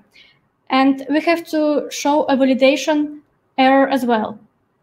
We can create a separate stream for every field to show errors, or we can use existing streams and send validation error events to them. After that, we will be looking at a dirty bit. Dirty bit is a concept when the object was changed from what it was at the beginning. BLoC is in a much better position to keep track of this bit, since it knows which UI elements are mutating the data, and it also has an initial data to compare to. Therefore, dirty bit belongs to business logic, to the BLoC. The next topic is the back button. The back button is handled by Scaffold. Scaffold is a widget that implements the basic material design visual layout structure, and this class provides API for showing drawers, snack bars, floating action buttons, etc. To add business logic when back button is pressed, we need to rope the Scaffold widget with will pop scope widget and implement a callback on will pop. On will pop must return true or false statement. If we return true, then current screen will be closed, otherwise not. One mistake to make here is to trap the user and prevent them from going back. For example, if validation fails. Let's see how it can happen. We can go 2 ways from here. One is to silently autosave when user presses the back button, and another one is to show confirmation dialog. Let's consider autosave scenario. To handle autosaving, you can tell BLoC to save information by writing it to sync on will pop callback. Then you have to return false to not close the screen. In happy autosave scenario, BLoC saves the data and tells to close the screen. Here is how the flow looks like in the code. The view pings the BLoC by sending empty data over a sync stream pair and immediately cancels close action by returning false. The BLoC tries to save the data and pings the view over another sync stream pair to close the screen. But if validation does not pass, it generates an error to show to user, and user cannot close the screen. Saving to database can sometimes fail as well, and user is trapped in this screen. Because of the trap, user has a bad user experience. Another way is to show a confirmation dialog, where a user wants to save changes. The same story with will pop scope, but BLoC tells the view to show a confirmation dialog if data was changed. To implement this business logic, BLoC needs at least one sync that user leaves the screen, and two streams, one to show confirmation dialog and another one to leave a screen.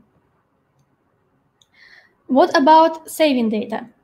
If there are no validation errors, user clicks Save button and view writes to sync that we want to save the entry. BLoC tries to save the data.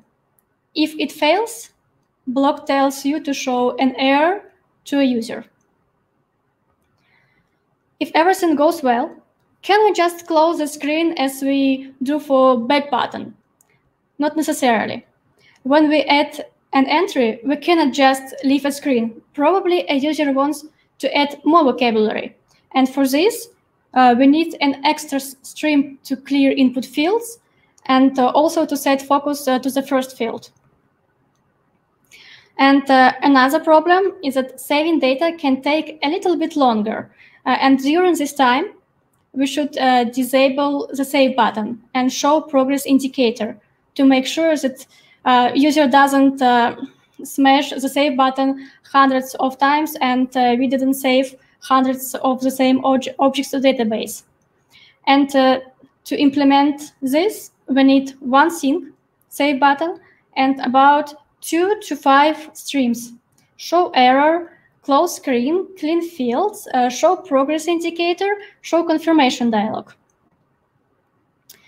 And let's talk about localization now. In Vue, we show localized buttons, hints, etc.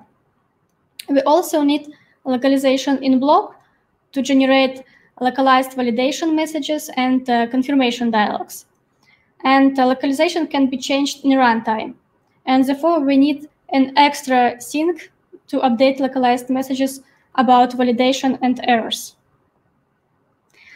Let's count how many pipes we need to save a word in the dictionary. In generic case, we have at least 7. On save, on pop, do show error, do show confirmation dialog. On localization changed, do show progress bar. And to save word, we need more. Why not just one dynamically typed stream?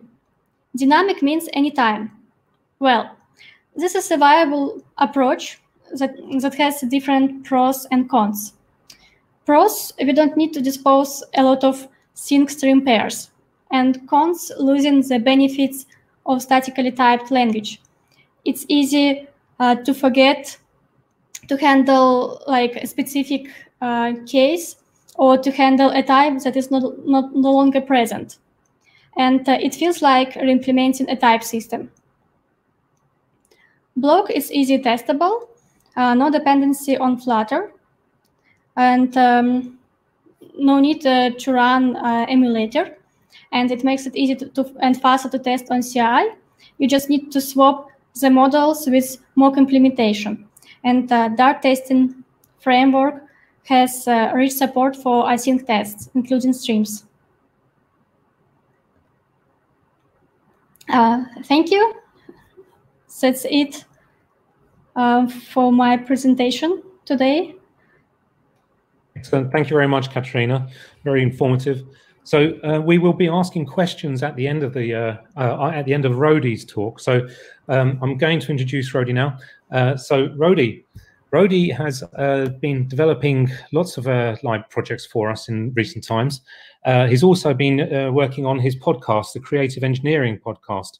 So Rody's been renowned for various libraries: Responsive Scaffold, Breakpoint, Floating Search Bar, Flutter MIDI, File Access, just to name a few.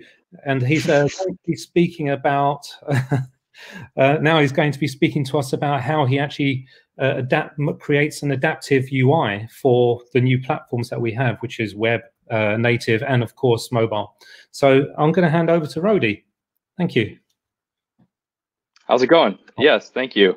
Yeah, and not only desktop and web, but also we now have VR and some other things that'll be going on later. So let's go ahead and get started. What I'm going to be talking about today is building adaptive UI UX, building for every device. When we're working with Flutter applications, as with most of us, we kind of came from, a mobile background. So, or at least some of us did. And then other people came from web, others from desktop. But because of that, the tools that we're given maybe only are optimized for one. So how do we build in a way that targets multiple screens? So that's what we're going to be talking about today. If you want to follow along, you can go to this URL, and there's the demos that you can run in the browser, as well as the source code that you can have. And of course, we can have a link to this in the chat below. And this is the GitHub. So what is the problem? Well, first of all, when you're working with Flutter applications and cross-platform frameworks in general, you're going to have, your application run on a variety of contexts. You have, a laptop with a keyboard that's attached to it. You have an iPad, which is primarily a touch input, but now has a keyboard and a trackpad option, and some that only have a keyboard option. Or with an Apple Pencil input, you have, watches that have just like a 2-inch touch target. You have phones that vary in so many different sizes. You have, large screen form factors for desktop. You have even small netbooks, which are still desktop forms, but still have, a small screen. You have things like the Pixelbook, which has a high DPI, but still a smaller screen. So, you can't really predict in all the different ways that your application is going to be running. As well as, we have 2-in-1 computers that, they may start out one way while your application is running and change during the context. And more recently, we have passive computing, where you can actually, talk to your application without even using any UI at all, or even some minimal UI. So for example, like this is, the Lenovo smart screen, or if you're working with Alexa or Google, and just all the possibilities that your application can be opened up to, as well as something that people may not think about. It's like, well, why do I need to care about, a passive computing experience? Well, what about if someone can't see your application and they need some kind of accessible way to access it? Well, one thing you can do is make your app work in this kind of passive way, where you can have this interchange with the user without displaying any UI. So like I did an experiment with my Tesla app where I used Dialogflow to take all the actions that you can use to control the car, and then based on a string input or a voice input, you could actually control the car through voice. This is all in a passive context. So for the people that could see really well, I gave a chat mode, a cool different way to be able to control your car. And also, we have folding phones now, like which we didn't before. We have things like the Microsoft Surface Neo coming out, and the Samsung folding phone, and there's the Razer Fold. And there's so many different types that we didn't expect, as well as notches and whatnot. But I think Flutter does a really good job so far with building us the fastest UI toolkit that we can use to create these experiences. So first thing that you may do when you're building an application is you may start writing just like, okay, here's my desktop application, here is my mobile application, here's my my special admin application, and you start to really like silo your application across different projects. The problem with this is, you start having so much duplicated code. So what are some things that we can do to fix this? First of all, we need to create a screen to stand on its own. An application should be able to be dynamic to the point where our screens are almost like view models, and they only change based on the things that we provide them. We don't want to have these so much business logic inside the screens that then we can't use that widget in another context. Because I used to do that all the time, but then I realized that my screen just may go in so many different ways that I wasn't expecting when I originally built it. Next, we only want to use the breakpoints that the parent gives. So this is, with the constraint kind of layout in Flutter, instead of using the bottom-up approach, we could just say, okay, I'm going to give my child this max size, and then the child, what it does is it just tries to be as big as possible, and will change its layout depending on what its parent is. The nice part about this is you can create this really complex layout that it's self-responsive internally. So you can have a master detail scaffold with a nested master detail scaffold with a nested master detail scaffold, allowing you to have like multiple column layouts for having these list views. But then as you change the screen size, you can get a mobile and tablet size experience. Next, we also want to send events up and data down. This is pretty apparent, but we may not think about this when we're first building. We just may want to start with set state, and we start to have this kind of almost spaghetti code. And what you want to do is, Redux does this pretty well, except it's only a one-way data flow. But here we just use callbacks to send, okay, this thing is pressed, and then I'm also presenting this data. If you do it this way, this is very much the kind of view model approach, but it allows you to reuse a widget because it's just a dumb widget. It can be in whatever context it wants to be in, and you can wrap it in a smart widget, which is has the loading, the network library, but the widget itself that you're wanting presenting, you want to have be as reusable as possible. As well as we want to save our breakpoints in a single location.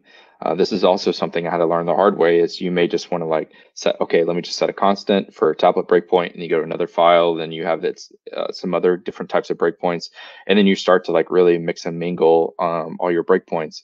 But if you have either a class or just a single place to put that, it's really nice to be able to modify them all at once. And we'll see later on why that'll be important as well.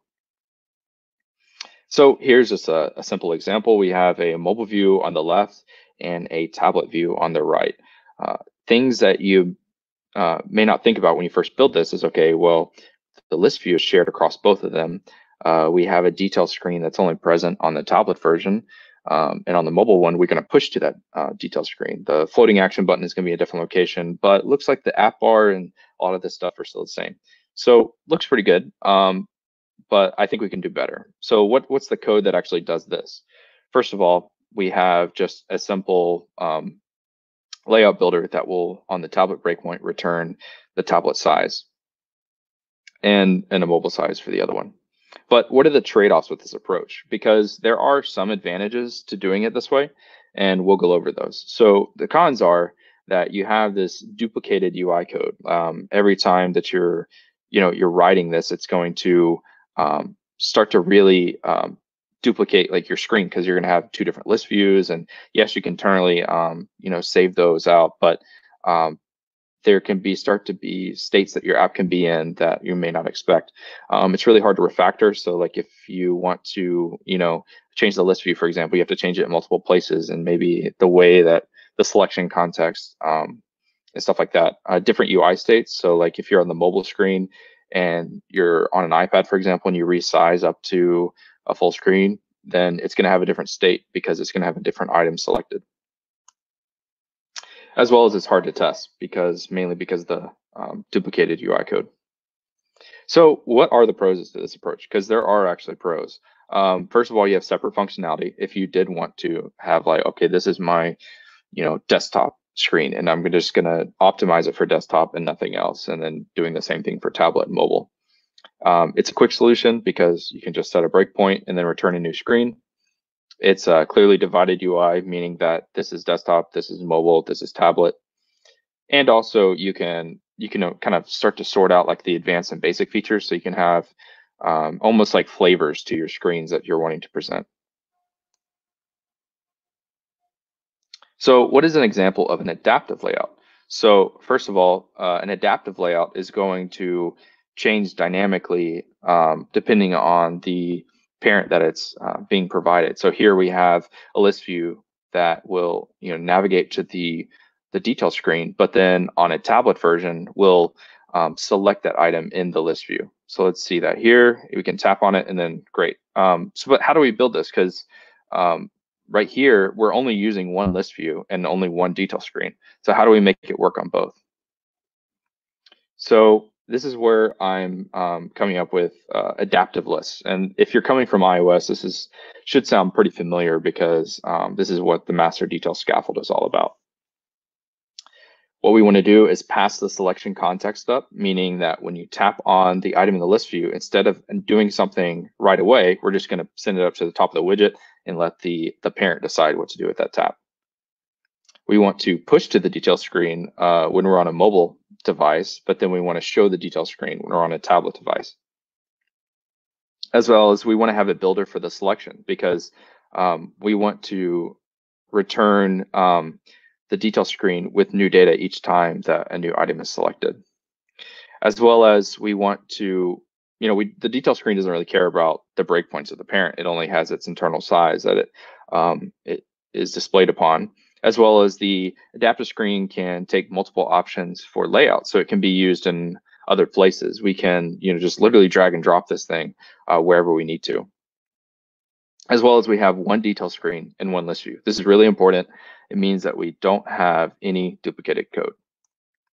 So let's just look at some basic code to see what we would do in this context for this adaptive list.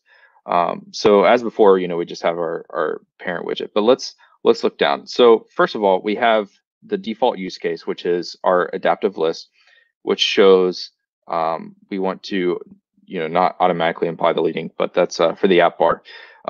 We want to just, when it's in a mobile setting, we just want to navigate to the detail screen. Pretty simple. All we have to do is pass a selection context of the contact that is selected and then push. But then for mobile, what we do is check to see if it's greater than tablet. And then on the, for 300 pixels of the screen, we're going to have the adaptive list, which will have a floating action button location changed, which we can modify. And then we just updating a value notifier with the new selection. And then on the rest of the screen, what it is just a value listable builder, which takes that selection context and just, shows the detail screen with those contexts. Keep in mind, the detail screen here is the same one, but just with different settings. And so the nice part is, we don't have to duplicate anything. Everything is nice and dry. Next, I want to talk about interaction UI, because this is something else that changes across when you have a cross-platform framework. So first of all, desktop is going to have a different experience than web, and web is going to have a different experience than mobile. And you even have these weird, kind of crossovers where you have like a mobile web experience, which is kind of different than a native experience. And, some examples of that are like, on iOS, you expect to see like an iOS alert dialog. On web, you expect to see like web alert dialogues. And then on desktop, it's depending on what you want to do. But what I mean is it's not the same experience everywhere. It's customized for the platform you're running on. So one nice thing that I've always done in my applications that I try to right out of the gate is just try to build for Cupertino in addition to Material. Because if you're doing this, and for those that are not aware, Cupertino is the Apple and iOS style guide for creating these widgets, which Flutter has a great library of them. But by doing this, you let your iOS users feel at home as well as your Android users. Now, of course, there's other design languages too, and you can implement as many different ones as you want. But some easy wins that you can get right out of the gate is anytime that a Flutter widget supports .adaptive, definitely use it. So like anytime you have a switch or a slider, or I think there's even like switch list tiles and stuff like that. And all these allow you to have internally under the hood, the Cupertino for Apple devices and then Material for everywhere else. We want to change the snack bar location. This is another easy win, but like on a desktop, you don't want to have the snack bar be like the full width of your screen. That would be kind of crazy. Instead, you want it to be just, a small normal size snack bar in a specific location. Same for the web. You may also have a different behavior on web where you don't want to just to show it and dismiss it. You want to let the user close it. where on a mobile device, you do want to have it dismissed. And so there's just like little nuances that we got to be aware of. As well as we want to have a full screen dialog versus a pop-up. So like on mobile device, we want to, just show a full screen dialog. We don't have enough space to be able to do much more than that. But then on a tablet, we want to have like a dynamically resized pop-up that possibly can be dragged around, because this is something that the user is expecting. And if they don't see that, they're just going to see all this white space and be kind of turned off to that. As well as we want to take advantage of the extra space, just as before, because we have, it's when you're building this application for desktop, people can have their monitors really big, and there's so much white space that it makes your app look empty and unfinished. So you need to look to ways to find how to fill that space in a way that makes sense and also is good for the user. And you can also show a lot more on the screen. So especially with the latest in material design, there's a new density layout key that you can add that allows your UI to change accordingly. So like if you're, for example, on a desktop, you can have it more dense, but then on a tablet, less dense. As well as like we can think about, ways that we can multitask. So like on desktop, we can actually show multiple windows, as well as the web. Your app may live in multiple Chrome tabs or regular tabs, and it's something that mobile doesn't necessarily have, but it's still a very important behavior for your application. And if you're curious, I do have a demo on how to do the multi-window thing. You can check it out on my GitHub, but it is possible with Flutter, and it's another way to take your application to the next level. So let's look at like just a poor experience on the tablet. So first of all, when you're on a tablet view, you're just going to have a full screen pop up, and it's just going to take up the whole screen. And this looks really bad. So let's just see what that does under the hood. Well, first of all, we just have a settings icon, which then will show, or how do we fix it actually, rather? We're going to have a dialog that's going to show an adapted dialog with our settings screen. And this adapted dialog will actually internally wrap our responsiveness for it. And our fallback is always going to be just showing a full screen dialog of the settings screen. So let's see what that experience would look like. Well, we have a nice settings dialog here. And like I said earlier, all these demos are available on that link. But we have like a nice responsive modal dialog that will then, if you go too narrow or too shallow, it will actually go full screen again, as well as if you start with a mobile device, it will stay in a full screen context. This is pretty powerful because it allows us to use existing widgets and screens in a way that makes sense dynamically, because just because it starts off in a desktop view size doesn't mean it's going to end up there. This is just an easy win that we can do. So the adaptive dialog under the hood is actually pretty simple.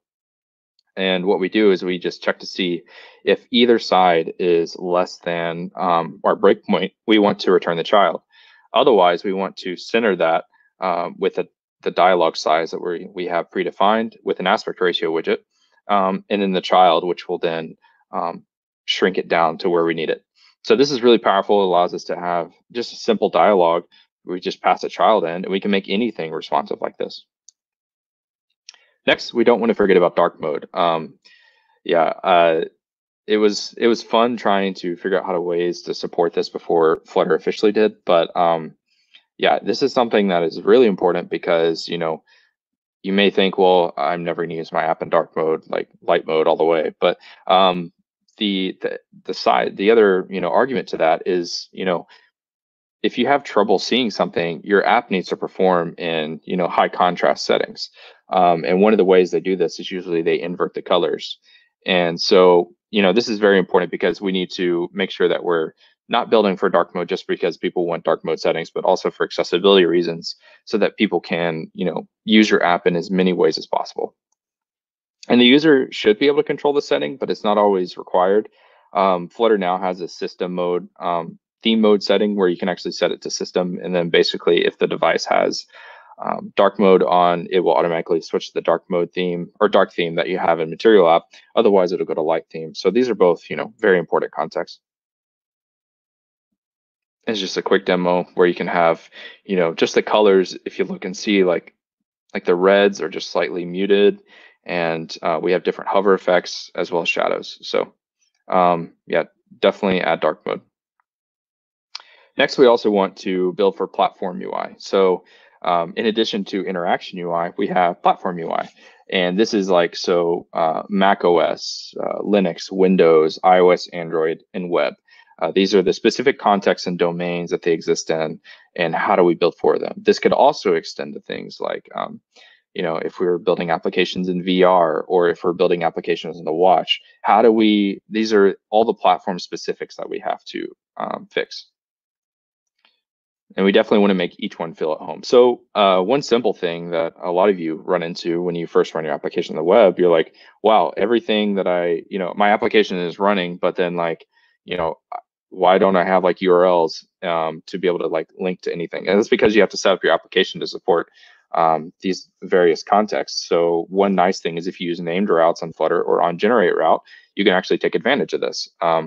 So if you're using everywhere navigator pushed manually material page route in your application, you're not going to be able to take advantage of this. Put all that logic into on generate route, and you'll be able to handle this. There's also something that's kind of like different on the web, that you may not be logged in when you go really deep into a screen. So like, you know, you may have a huge URL user, you may need to lazily load the user in, something that may be different than mobile. And of course, this depends on the application, but just, you know, just be aware of it. As well as, you know, on desktop, we want to support menus. You know, this is also really powerful. It allows you to have a file context to be able to, like, you know, support keyboard shortcuts for that, but also just, you know, the user, some users just love browsing menus to see what all the application can do when you have something selected, or, you know, just seeing like a quick way to create a new file. So one easy way to do this is to use the menu bar package that's in desktop embedding, and then you can just literally do like command in, and then now you have a shortcut for creating a new file, like if yours is a document application. So this is also pretty important. As well as we want to, you know, mobile, we want to support URL schemes. So like, you know, if our application runs on both the web and mobile, you know, if they click on something and it's the same URL scheme, it'll actually open up the mobile or desktop application. So this is pretty powerful. We also want to support native APIs, as well as, you know, using established patterns out there. And, you know, like I said before, for Apple devices, you want to support Cupertino when possible, because this allows the users to feel at home. And the same goes true for material design. You want Android users to feel at home, because not every user knows exactly where to click. And you may have this fancy design on Dribble, but then the user has nowhere to touch. And that's something we want to be very mindful of. So here's just a simple example. We have the settings dialog, but we have material on the left and Cupertino on the right. And if you see, none of this is actually duplicated. We're using just adaptive stuff under the hood, and it allows you to use the same widgets in both contexts. One of my very early packages that I made for Flutter was called Native Widgets, which did this under the hood. I wrapped all kind of widgets and did both the platform implementations under the hood. So this is just an example of something you can do to, you know, reuse and make your application feel at home wherever possible. Adaptive UI doesn't have to be spaghetti code. I know it can seem like a lot, but it's really just about finding a pattern and sticking to it, because, you know, things are going to change. You know, new paradigms are going to come and go, new devices are going to come and go, but it's about building your application in a modular way that you can, you know, compose it together. So I think that's really important. As well as we want to have like dynamic layouts. You know, we want to build a layout that the user can control. So think about something like VS Code, for example. You know, every time you open up a file in VS Code, you don't just have like a predefined location. The user can drag that around and put it in separate, you know, tiles. They can make multiple windows. They can have multiple tabs, and it's all up to the user. And this is where I want to talk about giving control to the user for the layouts. You know, we build responsive layouts, and we have to predict in as many ways that they can be used, but then also we can also hand that control over to the user to then let them take it even further, because a user is always going to have some window layout that's going to make sense to them that not every user is going to like. And this way you can cater as many people as possible. We can also let each window have a full screen context. And the example I'm going to be showing is a golden layout library that I found that I recently rebuilt for Flutter. So let's look at this. You can go to their website. I'll have the link on the repo. But basically, Golden Layout is this thing that existed for web, and it's a window tiling library. There's other frameworks that do this too, but it allows you to take a tab and be able to resize it to any place. You can put it down in any location. You can close tabs. You can maximize tabs, and it's really powerful. So one thing about this is, like, just like VS Code, like the application doesn't set in a rigid way where all the windows can go. This allows the user to, based on their device screen, and see, it even supports pop-out windows, but based on their device screen, they can customize it however they want. So how can we achieve this in Flutter? So like I said, I created a library called Golden Layout, and it does exactly this. It allows you to, in a very quick way, be able to let the user, specify where they want their tabs. They can drag it anywhere they want. And of course, this is I think the package was released like less than a week ago, so there's lots of stuff to be able to be improved. But you see, you can drag a tab from any one tab to another tab, and this, of course, is using like a tree data structure under the hood. But you can resize both vertically, horizontally. They all can handle wherever you want to have the tab live in. And of course, you can quickly close them. There's even ways to prevent a tab or window being closed, but just want to show you, this is just a simple way with just widgets under the hood to be able to give your layout anything. So if you have like a complex desktop layout or like enterprise application that has a bunch of dashboards, I would definitely suggest looking at this library, because this will let the user have total control. And you can kind of take away like some of the guessing game that goes into creating a complex layout, put it onto individual windows, and let the user just select those windows. And then a nice way is they can kind of build their own layout as they make sense to them. And of course, the nice thing about this library too is the fallback is it opens up everything in a new tab. So by default, you just have like one big screen with a bunch of tabs across the top, just like a regular web browser. So even if the user doesn't want to have multiple windows, they can still have a very reusable way, because the tabs are scrollable. So another package that I recently built was storyboards. And why would we want to do this, first of all? Well, we want to be able to build all your screens at once. I know when I'm developing application, you may start with the login screen, and then the home screen, settings screen, and then the about screen. And you have like 4 different screens. You're going back and forth between them. And sometimes you can like start to forget about screens. You forget that you may have changed your theme methodology. You may have changed like the way things look over here. And then just in terms of consistency, you need to be able to watch them all at the same time. So one thing you can do is edit your theme and watch all your screens update at once. So this is really nice. With support with material design, you can just change the primary color and then everything changes, as well as you can work with dummy data.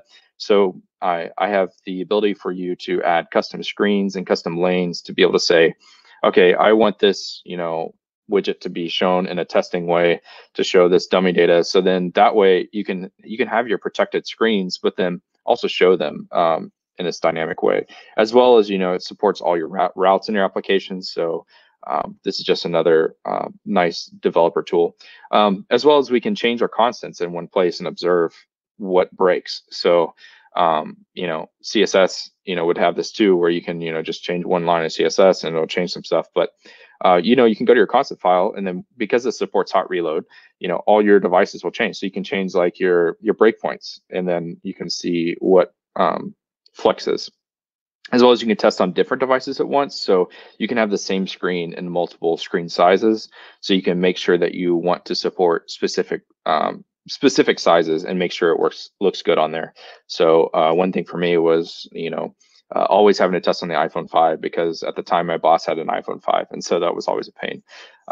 As well as being able to support restart. So I actually have a button now that'll restart your application, which is pretty nice.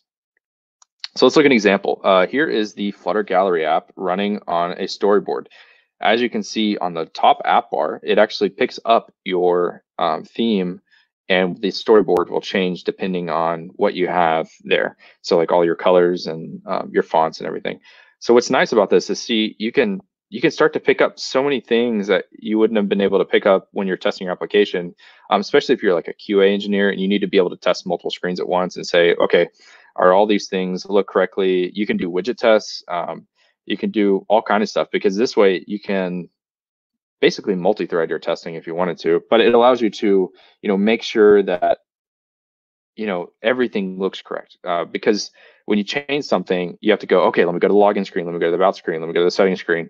And of course you can do golden file testing too, which you need to be doing, and all of that. But this is just a nice way when you're building something really quickly, you can have it all up at the same time.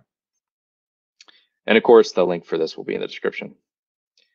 So something else I wanted to show you real quick before my presentation is up, and this is my Flutter editor I've been working on. If you've been following me on Twitter, maybe you've been seeing a little bit of this, but making a ton of progress on it. So if you want to try it out for yourself, it's flutterweb.app, and there's the link there. So let's go ahead and check it out. So one interesting thing that I've been working on is a widget studio, allowing you to have, a storyboard kind of context for, creating widgets.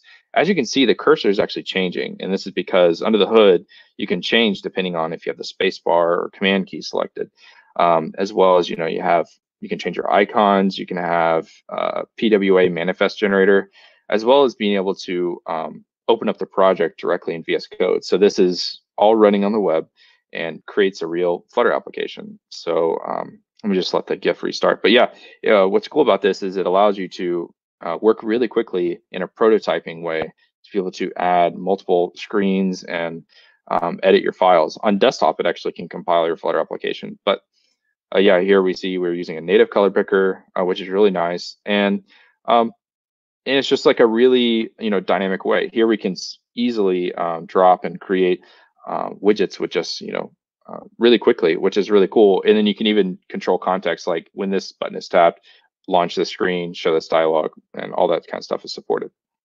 So yeah, like I said, make sure to check it out in the link below.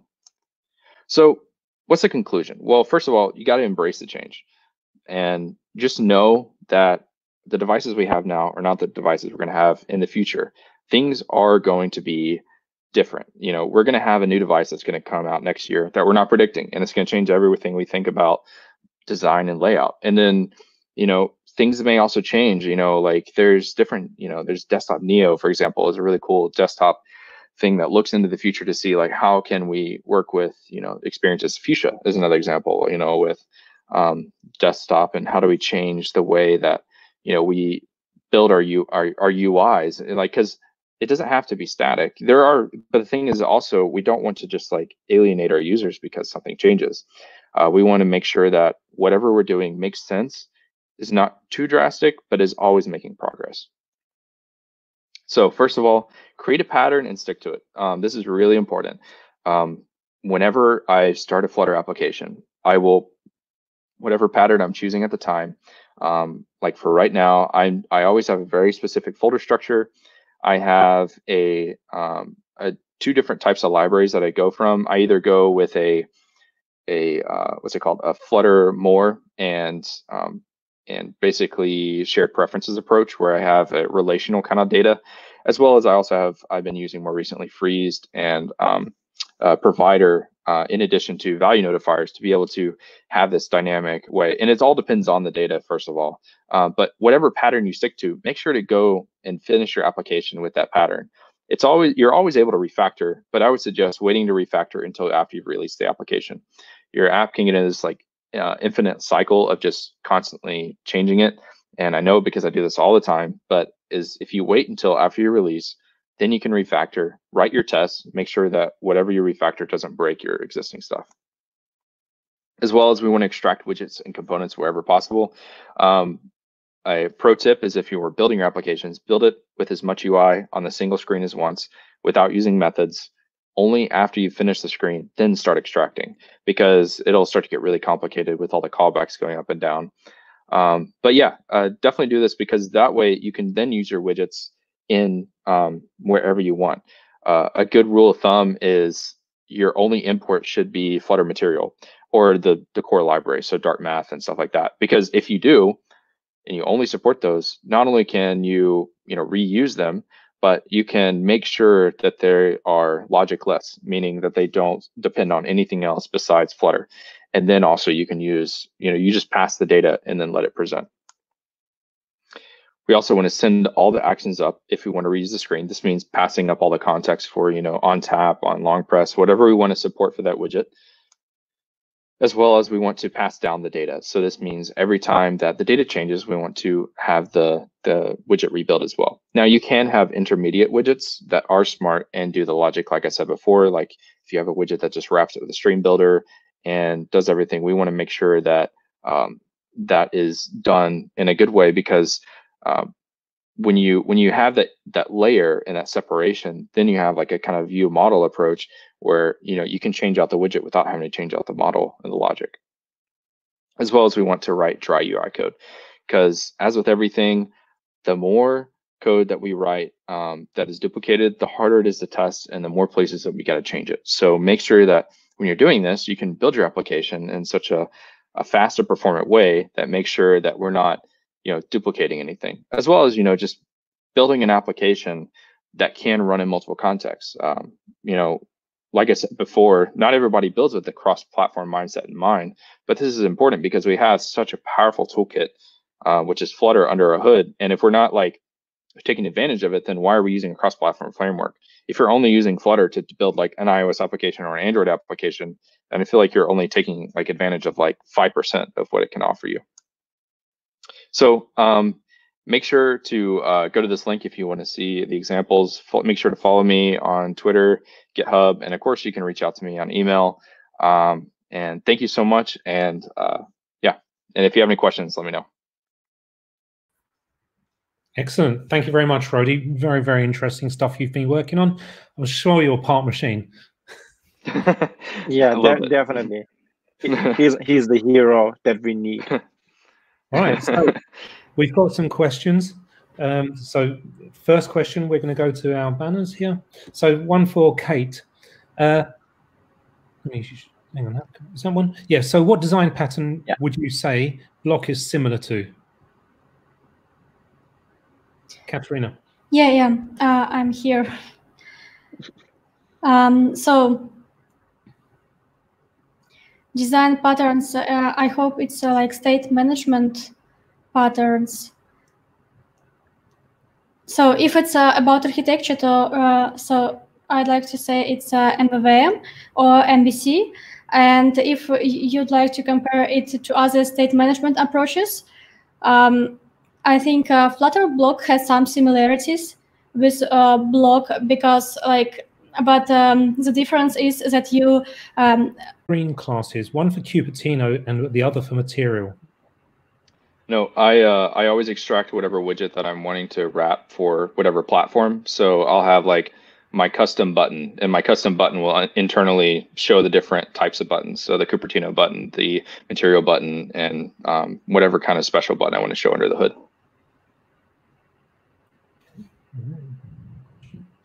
So, okay, since you, Katarina, since you mentioned Flutter BLoC a moment ago, what is the difference between Flutter BLoC and the BLoC pattern? That's from various commenters. Mm-hmm. So Flutter BLoC is more like Redux, from my point of view, because basically you dispatch an event in Flutter BLoC, and after that you send something back, and it's state. And with BLoC pattern, you basically work with streams and sinks, and it's a difference. You don't work with states or something like this, and you might have completely different approaches. For example, you can have a BLoC that only handles small part of the UI and gets some updates, and these updates are simple objects. So would you say that a BLoC is per complex UI element then, or a BLoC is for the whole screen in your approach?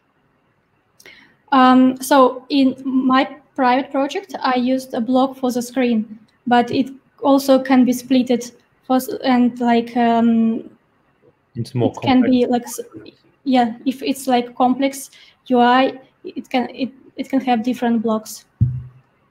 Okay. Rody, what is golden layout? Yeah, Okay, cool. Golden Layout is a tiling library that exists on the web. And then so basically I rebuilt it in Flutter.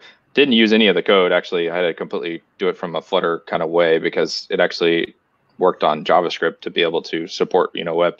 On my version, it's actually just using flexes under the hood, expanded in columns. But yeah, it's a way for you to have a controller, just say add a screen and a tab, and it does everything for you. But isn't golden layout something that comes from design, where when a person looks at a page, it's the way that the human eye scans the page? Mm-hmm. Yeah, that's where it originally came. Like the idea came from, because you could have a internal spiral. So Golden ratio. That's the one, golden ratio. Yes. So, do any of you use domain-driven design and clean in your apps?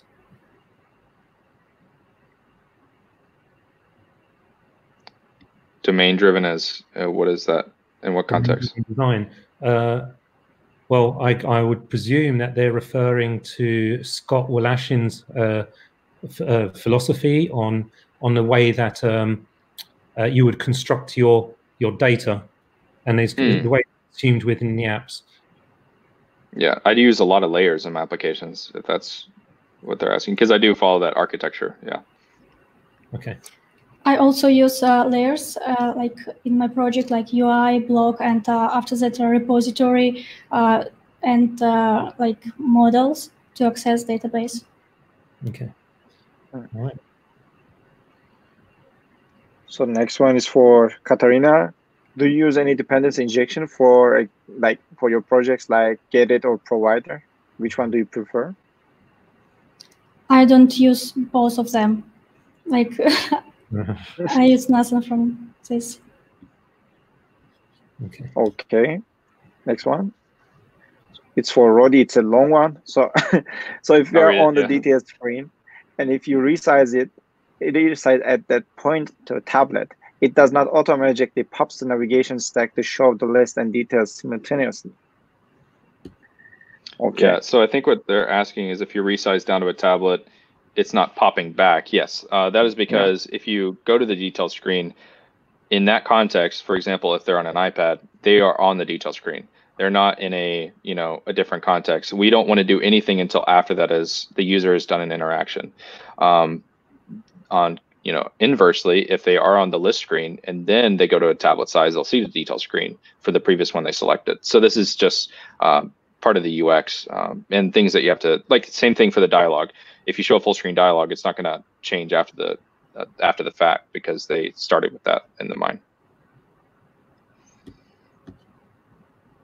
Okay. Actually, it's for everybody nowadays. Okay. Are there some advantages of using BLoC of something like MobX or Provider? Well, I think it all depends on the data. Many people start to choose state management solutions before they know what kind of data they have under the hood. If you're dealing with anything that needs queries and relational kind of stuff, then you're going to need to go with something like SQLite or Flutter more, for example. If you need something that is under redo, a one-way data flow, Flutter BLoC and BLoC are really good examples of that. But if you want just like a strict unidirectional flow, Redux is perfect. And same with MobX. It just really depends on the data, in my opinion. In my opinion, like what to choose it depends on project as well. And when I was starting with BLoC, Provider wasn't released at this time, and I think MobX as well. So it was like to use inherited widgets or like some state management that were before. Scope model, yeah. Yes, scope model, exactly. I would agree with Rody as well. It does depend upon the size of the application that you're building, because you might not need to go full-on BLoC or full-on MobX or full-on Redux. It really does depend on what you're looking for. If you're building an enterprise application that may need to be tested, then it may be worth working with BLoC. So something that can actually be broken down and elements can be tested Rody? It's always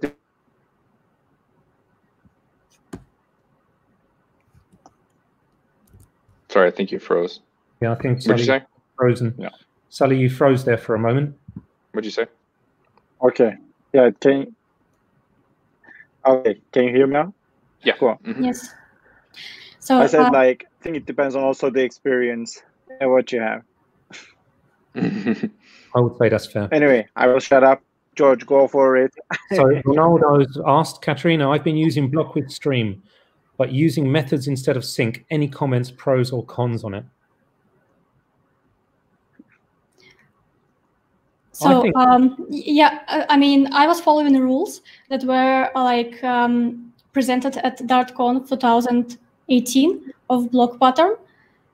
And here, like using methods, it's kind of losing a sync approach.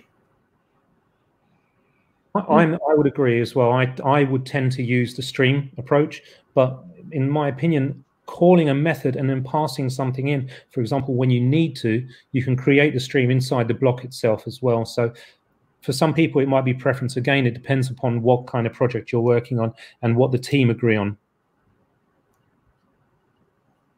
So Rody, how is your multi-platform setup? Debugging multiple devices at once or focusing on one at a time? This is actually why I built the storyboard. So I was going down the approach of having multiple emulators running at the same time, but then I built a storyboard so I could actually just have all my screens up at the same time with one variable, change the layouts, as well as being able to have the same screen across multiple. Basically, you have the advantage of only having one Flutter engine running, only one context to hot reload into, and for me, it like greatly sped up what I was doing. So yeah, I just use a macOS application, full max of my full screen with my storyboard. So if you have made a change and you need to restart the whole application, how do you go about that? There's a button now in the storyboard that can restart the application. But what does that run inside the code? It'll create a new key for your material app, so then it'll throw away your state. If you can, it still supports hot restart and hot reload as well. So okay. But when it throws away the state, say for example, you are using provider and multi-provider and you're setting up your Firebase and things like that, would it actually refresh those as well? It'll start it as if you started from run app again, or at least until you start your main application. So it's pretty interesting. All right. So I have a question here. Hold on. Oh, hold on. Katarina, BLoC evolved during the last 2 years. Did BLoC evolve in the last 2 years?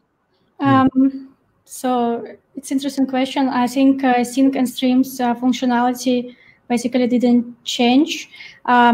So it's pure Dart, but as an improvement for BLoC implementation, it's also good to use RX Dart. Okay. So Rody, is rebuild stateful widget when Windows resized in web, for example? No, not under the hood. That's why usually I'll use like a layout builder, so it will just rerun your build method inside the stateful widget when your screen size changes. You don't have to actually rebuild your state of the stateful widget itself. The state stays in the same context. Okay. All right. We have a few more questions left. So at Rody, I'll show this one. Right. So what about tree shaking? Yeah, it's important. Yeah. Right. And then this one is for Katarina. Do you use Flutter BLoC, or do you think it is unnecessary and is easy enough to make your own? Yes, I use Flutter BLoC at work, and it works well, and I like it. Code is structured, and it's easy to find business logic and where to add analytics. So if you like to move from BLoC to Flutter BLoC, it was easy for me. All right. So I think we're going to go for a little break now before we have the general Q&A. We've got some other people joining the team. That's going to be a little bit of a surprise. So what time is it now? In the UK, it is now 8:55. So let's come back at 9 p.m. I don't know what that time is in your time zone. All right, so we'll talk to you soon.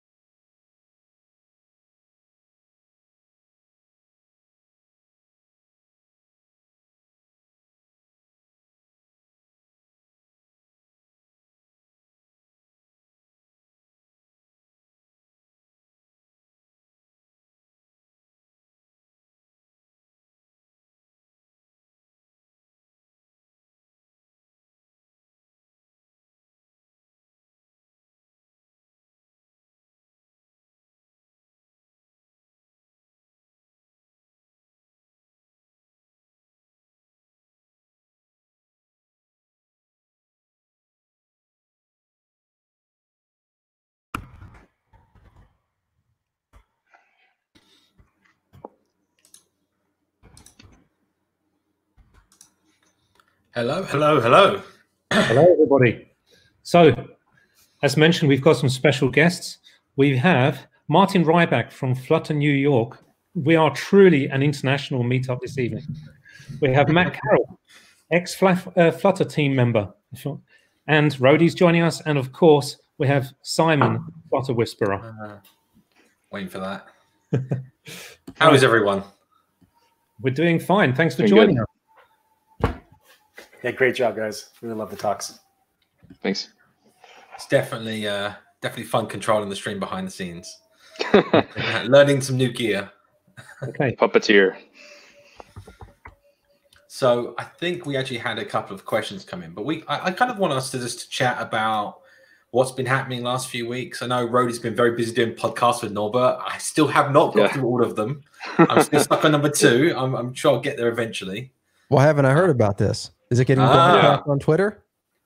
Yeah, it is. Yeah. I think this is time for a link on screen. Hang on a second. Wait, Yeah. send me the link, Rody. Send me the link. Yeah, I will. Yeah. And I'll get that. It's getting pretty popular. I heard that the first. Hey, there he is. There he is. I heard that oh, hang on a minute. Do I have a link? Yeah, I'm pasting it right now. There we go. We've lost someone. Oh, George. Oh, Salih's coming in. Hello, Salih. Welcome. Hello, everyone. So, for anyone that wants to know, here is the link. Hopefully, I'll get into the chat, and I'll put it on screen as well. And we did actually get a couple of. We don't actually get. There it is. It's on the screen for anyone that wants it. It's a bit of a long link. We should. Let me see if I get. Just search creative engineering. Yeah, you can search it. What's it called?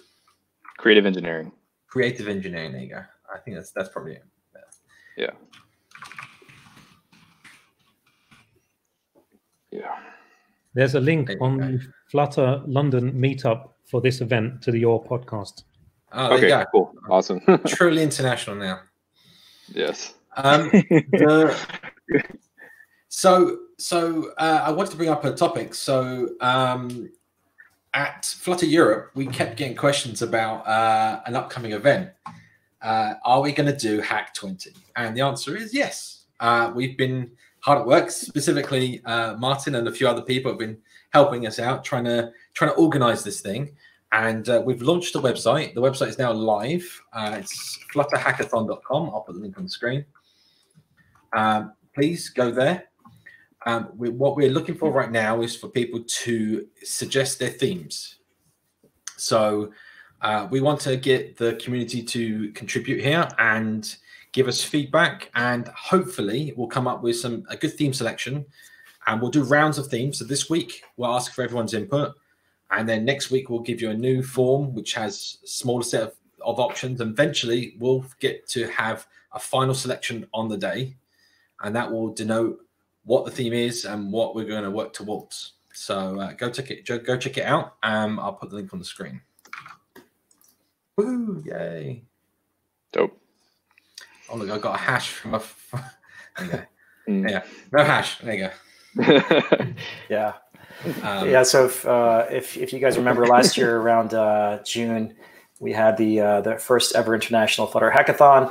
We had about 1,000 participants in 69 hubs across 35 different countries, and it was a total blast. Really amazing to watch the whole world on that big map participate. So yeah, this year we're doing the same thing, but it's going to be online only. So it's going to be interesting and challenging, but it's going to be fun. And definitely go to that site and vote on some ideas that you'd like to see there, and it's going to be awesome.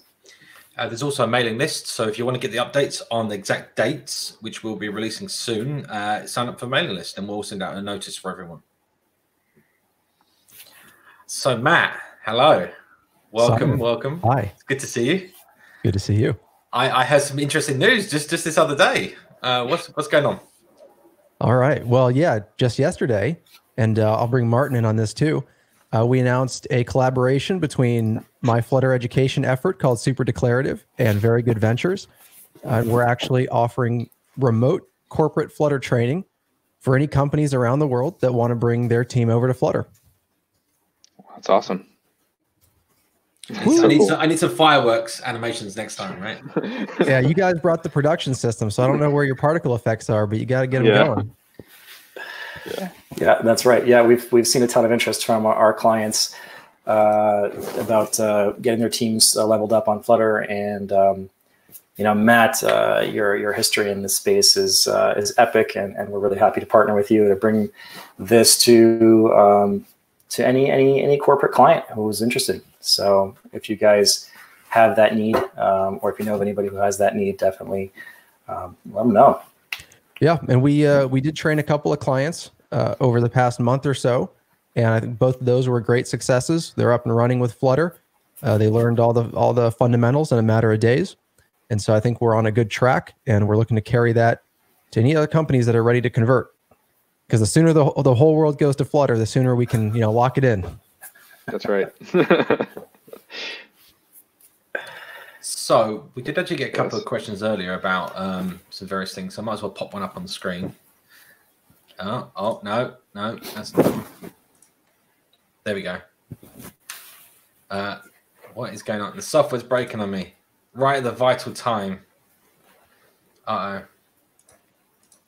Let's try that again. Hang on. Let's see if this works. Job opportunities. There we go.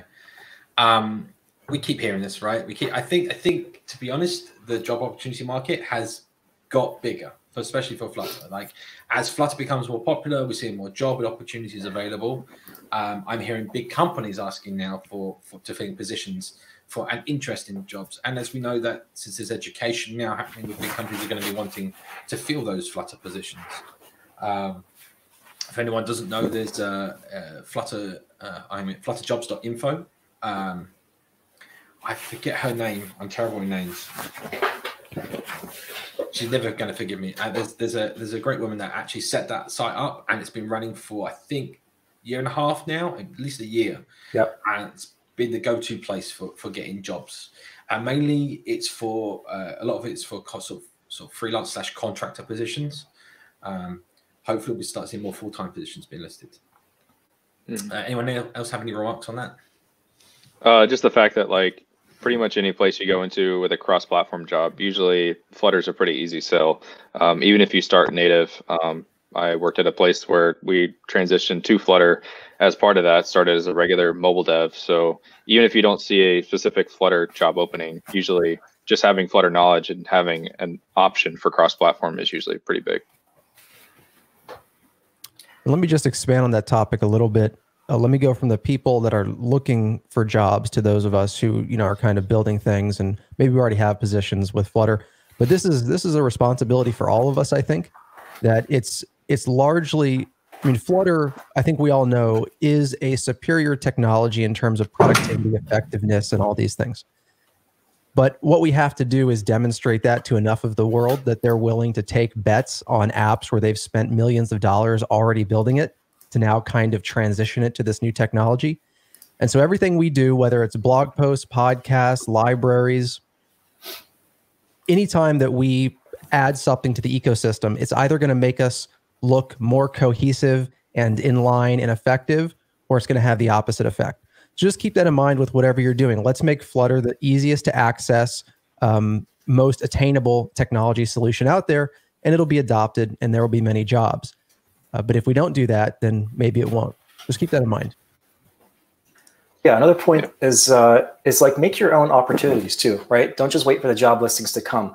Like if you feel strongly about Flutter, sell it. Sell it to your own company, or sell it to the company that you want to work for, right? Make the case. Tell them to do it. Maybe you can do a little bit of a POC for free up front, just to kind of show them how productive you can be, and that way you're kind of making your own job, right? And I think that's how a lot of us got started. So yeah, don't always wait for the listings. So it looks like Scott has sent in a question for Matt.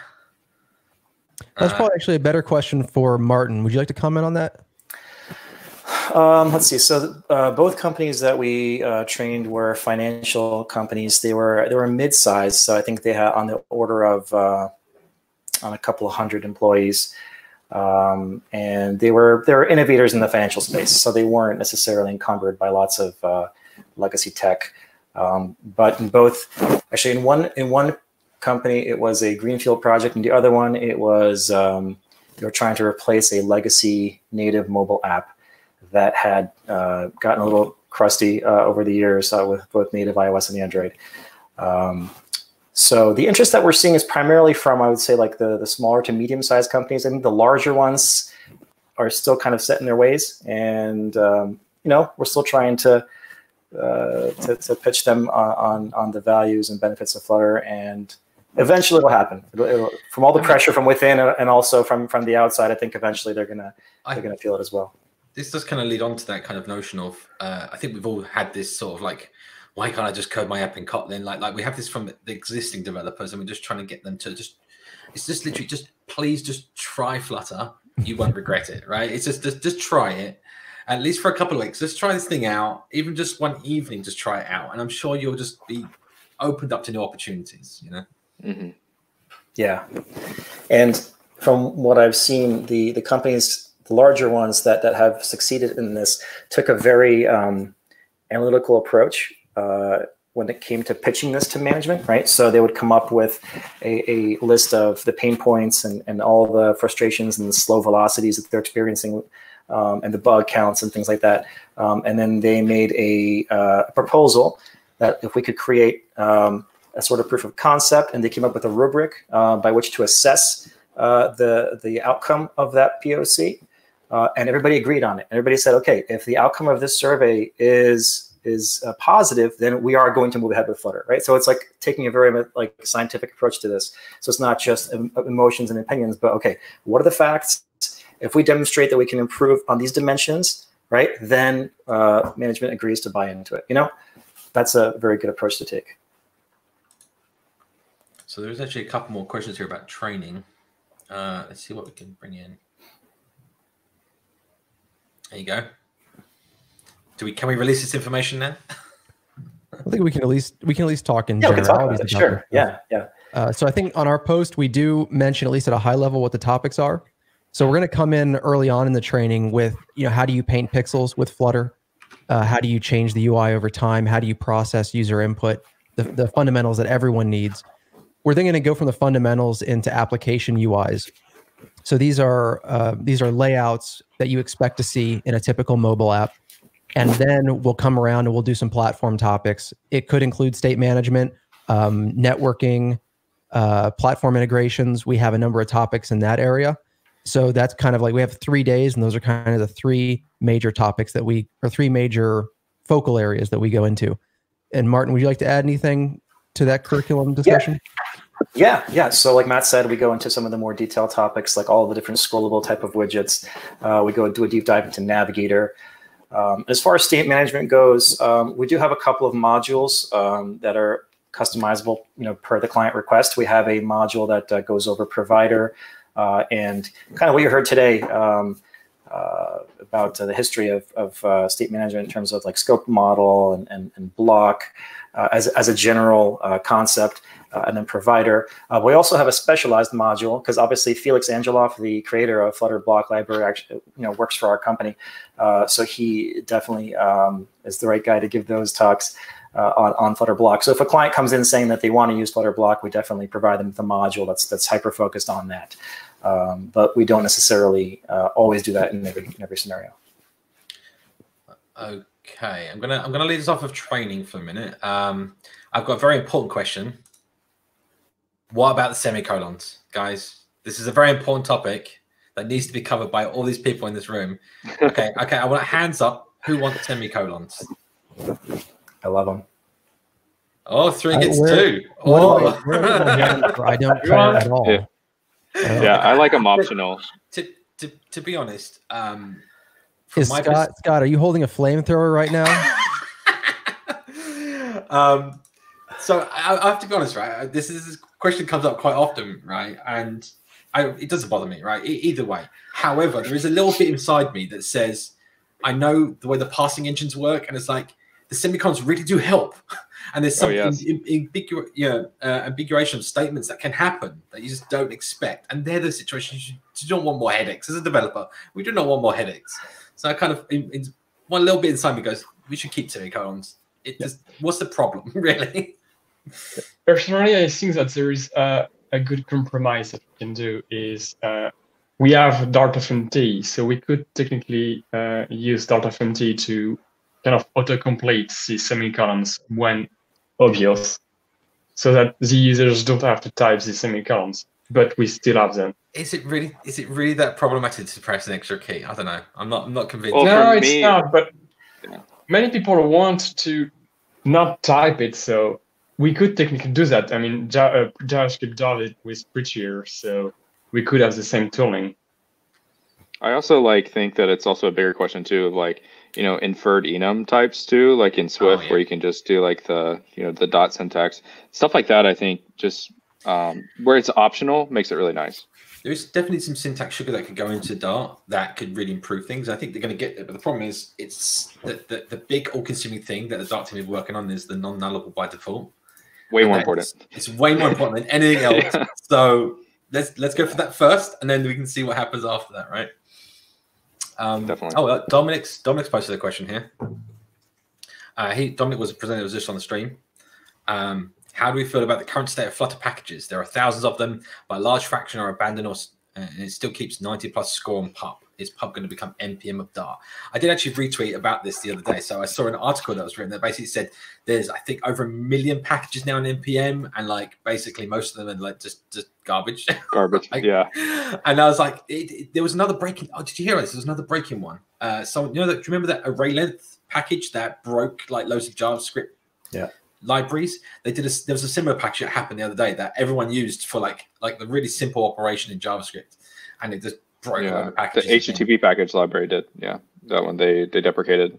Yeah, that was it. So that's the real crux, right? I mean, we focus on the number of packages, but the things that people kind of lose their minds about is when someone created a package to output, I don't know what, a commented message in the console when something happens, and then half the world depended on it, and then it got removed and everything broke.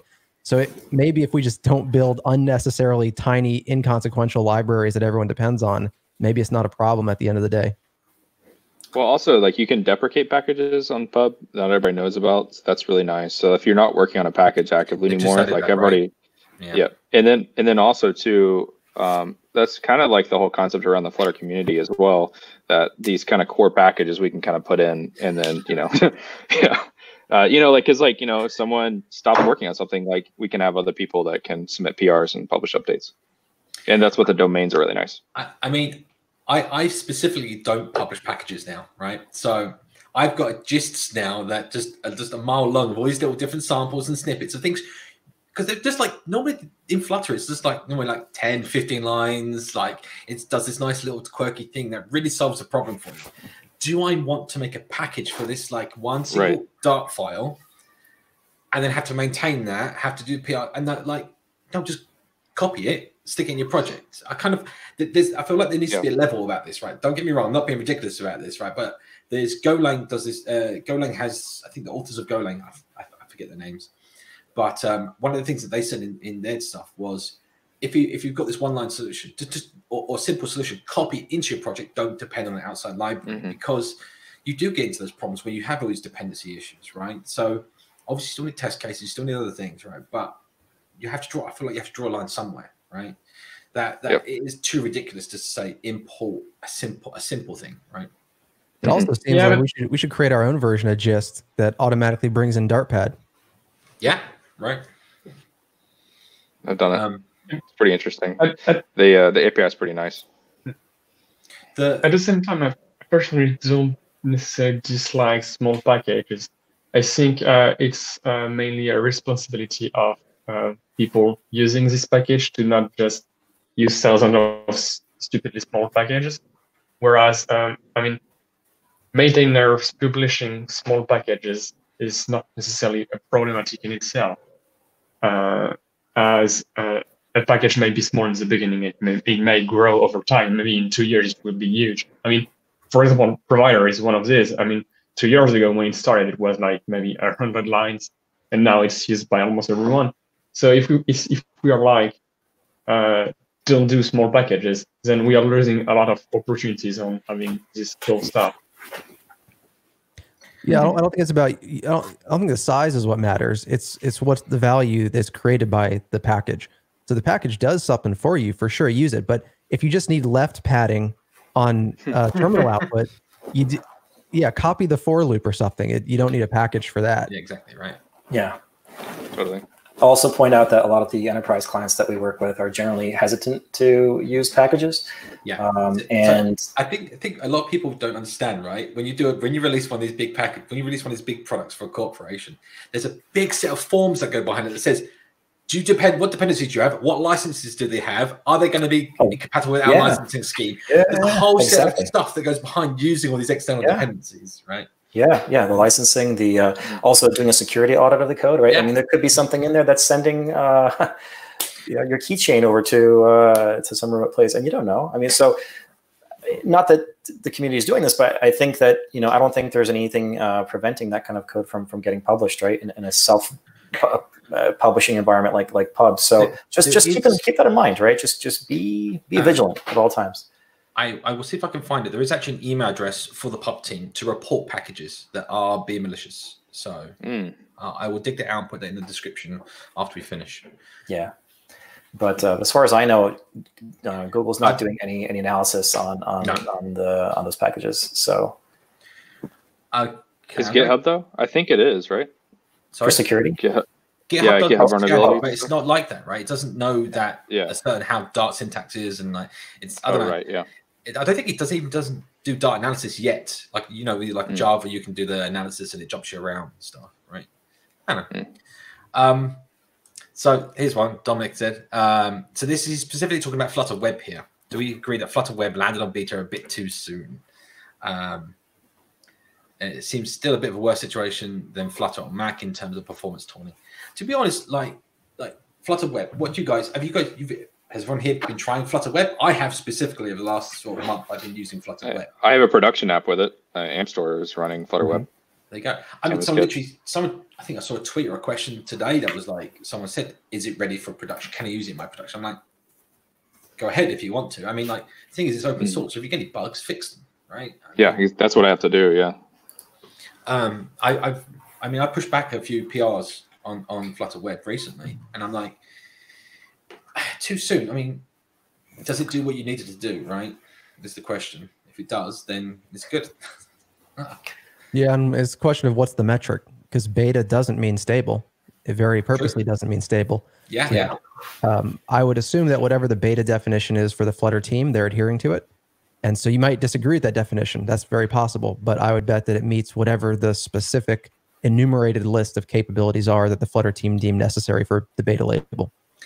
It does also make me wonder. One of the other things that I specifically went for with Flutter was I was pushing for clients to use the beta of Flutter before it became stable.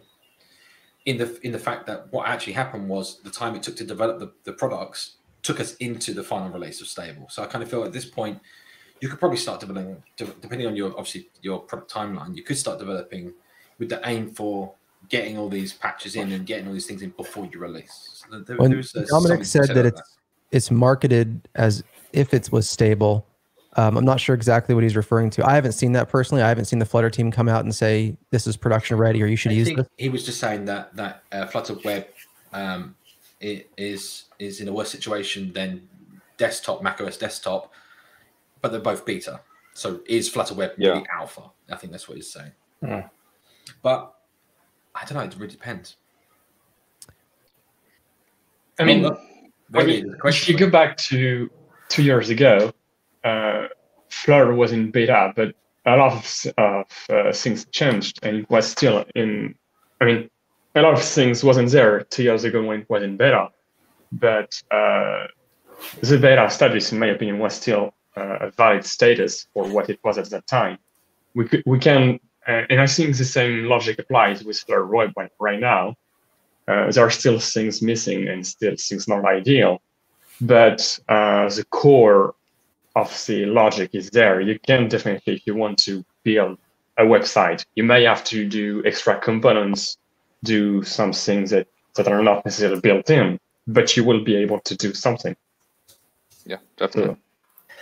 The other thing to think about strategically, right, is in this space, right, with SPAs and progressive web apps and WebAssembly and Blazor and all these technologies, right? Like there's a lot changing real fast. And if the Flutter team waits too long, they could potentially miss the boat, right? So I'm actually very pleased that they put it out when they did to get people used to it.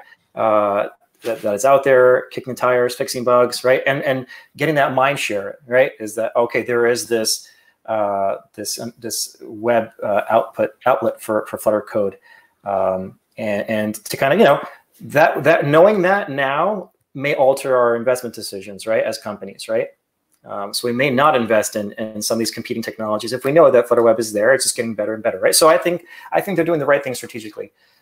Whether technically, it checks off all the boxes, it might not be there just yet, but the point is that it's out there and we're able to test it and play with it, and I think it's a good thing. I'm still waiting a lot on darkpad allowing packages because that would be so cool. Yep, packages and assets and stuff like that. Yep, can't do that. Hey gang, we had a question here earlier about VR. So can you tell us a little about how you see it being used with Flutter? Yes, so under the hood, there's actually two different types of technologies that you can use with Flutter and VR. So for those that are not aware, WebXR exists on the web. It's an API allowing you to create like augmented and virtual reality experiences on the web. You can use this with existing Flutter web applications. And there's a cool, framework called A-Frame, which allows you to do all this stuff. And I've been experimenting with this like hybrid approach of Flutter where you can like have these views that are VR that you can enter into, as well as Android and iOS both support the Cardboard SDK. So you can actually create your own custom implementations of VR. So I've also been exploring that as well. If you want, you can check out my YouTube. I did an example of how to get Flutter web applications and Flutter Android applications running in the Oculus Quest, and it works super well. And that's why I kind of wanted to do my talk on adaptive UI, because this is going to be a feature coming soon that your Flutter application with Flutter code can exist in a context that is beyond 2D, but still in 2D form, if that makes sense. Like you're going to have like curved menus, and you're going to still have elevation, but it's not going to be like, it's going to be hybrid. So something actually came up earlier. I think Tim tweeted someone did 3D in Flutter Web, and they're using, I think it was Box 2D, I think it is, or something. ZBox, something like that. ZBox, yeah, and basically it takes the projection and then renders it as an SVG shapes, and then that's what you're actually displaying inside the browser. So it's not really, it's a 2D projection of 3D, right? It's not using any advanced sort of, as much as the browser is using the 3D acceleration of your graphics card, it's not really using 3D in that sense, right? You're not going to get shaders in there. You're not going to get fragment shaders and all this kind of fun stuff. But I mean, like last February, I put together an OpenGL in Flutter, right? I mean, you can do that right now. You can do those things, but you're going to be limited, right? It's not going to cross-platform, right? You're going to have to implement any specific logic for Android or for iOS or for this or for that, right? But you can always project a texture into Flutter, right? So there's always ways of putting AR and VR and stuff into a Flutter app, if that's what people are asking. But and the inverse, having the app run in a VR context too. Yep. One more thing, I'm just going to post a question now. This is related to the future of Flutter as well. It sounds like a good idea. There you go. I would agree with that, yes. So this is one for Remi. I've got one here related to sealed classes. Here we go. Remi, if you could comment on this. I know. I mean, that's not exactly a question, so it's difficult to say. Yes, it's a chance to promote something, possibly. Yeah, I mean, we can talk about the different packages available. I mean, I think you made one too, George. Actually, I might have thought one. I didn't make it. Your one far superior. It's more Dart-like. Yeah, so I made a code generator for seal classes. and data classes in general, which is called phrased. So I think, in my opinion, the current syntax would be pretty close to what we would have when we have actual SEAL classes. So yeah, definitely check it out. Yeah, it's changed the way I've dealt with stuff, because when you have immutability, you can really start to depend on what the data is going to be at any given time. I think that's also going to help once we get non-nullable by default. I feel like that's going to direct. I think so. Instead of having null as a value, right? You're going to have some property, or some definition of what nothing is for your like you might have a constant none for a user, and have like user.none, and that's not null. Right? That kind of makes sense. Yeah, well, I came from like Swift, and like that was kind of interesting that Dart still had the question, optional chaining, but it wasn't actually optional, kind of types, and those are kind of weird to kind of get my head around, because it's like, oh well, it can be null, but it can also be set to null, but it's a weird thing, like as it is right now. So someone's controlling these questions behind the scenes. I did not choose that one. Is there a good learning path available for intermediate advanced Flutter concepts like animation, state management, etc.? Basically creating a production-ready app. There's lots of resources for intermediate advanced. I think there's lots of stuff around. The problem, I think the problem with this question. Well, sorry, let me rephrase that. That sounds a bit wrong. The problem is, it's nothing to do with advanced, intermediate advanced concepts like that. They're all like state management, right? Like, I end up a lot of the time rolling my own. I don't know. I just feel like I don't need to use a certain library here or a package there, right? I think, there's certain premises that you're going to get from understanding someone else's code and understanding your own code, right? So if you do it yourself, you know what everything does and what it means. Whereas if you, like, I'm just going to pick this out of the air because Remi's here, but provider, right? Then you need to understand how provider works, right? And what the inner workings are and how it does what it does, so that you know if there's any bugs, or not necessarily any bugs, but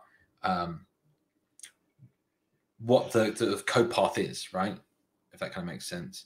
And I think it's just maybe learning resources. I don't know. Flutter Community Medium, there's lots of posts. There's lots of interesting resources. I don't know. I'm sure that there was actually quite a good few YouTubers out there.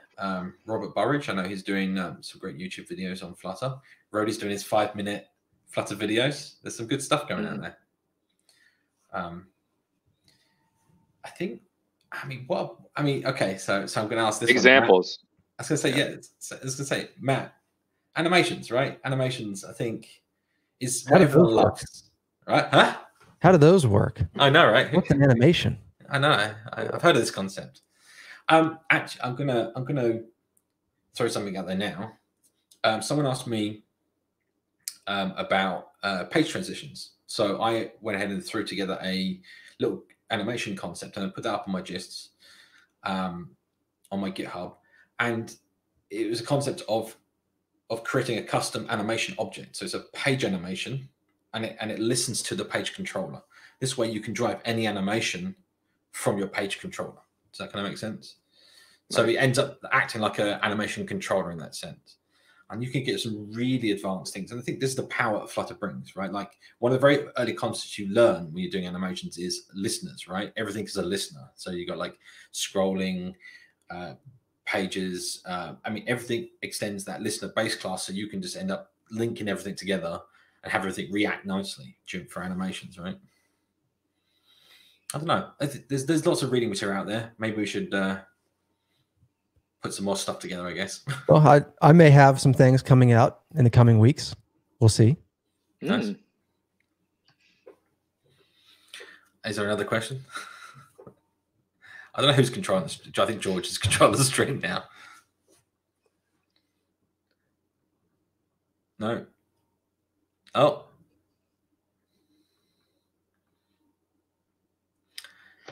Who wants to take this one? Yeah, I'll bring up. Sorry. Go ahead. I was just going to say that we had actually an issue with one of our clients where it was a bug related to the keyboard. appearing on the screen, the on-screen software keyboard, and that doesn't exist in widget tests. So widget tests run headlessly, and they don't have the concept of a keyboard. So there you go. There's exactly one place. Now, Simon, did you want to say something? Well, I was going to say, could you not sort of make a sort of a test harness which just resets the dark window viewing sets to simulate where a keyboard would appear? Yeah, you could, but they wouldn't have fixed it in this case. So in this case, I think, so there are different kinds of tests, right? So the Flutter driver test, gives you the ability to test on real devices or emulated devices. And that means you're testing, things like the software keyboard, you're testing actual integrations with your backend, right?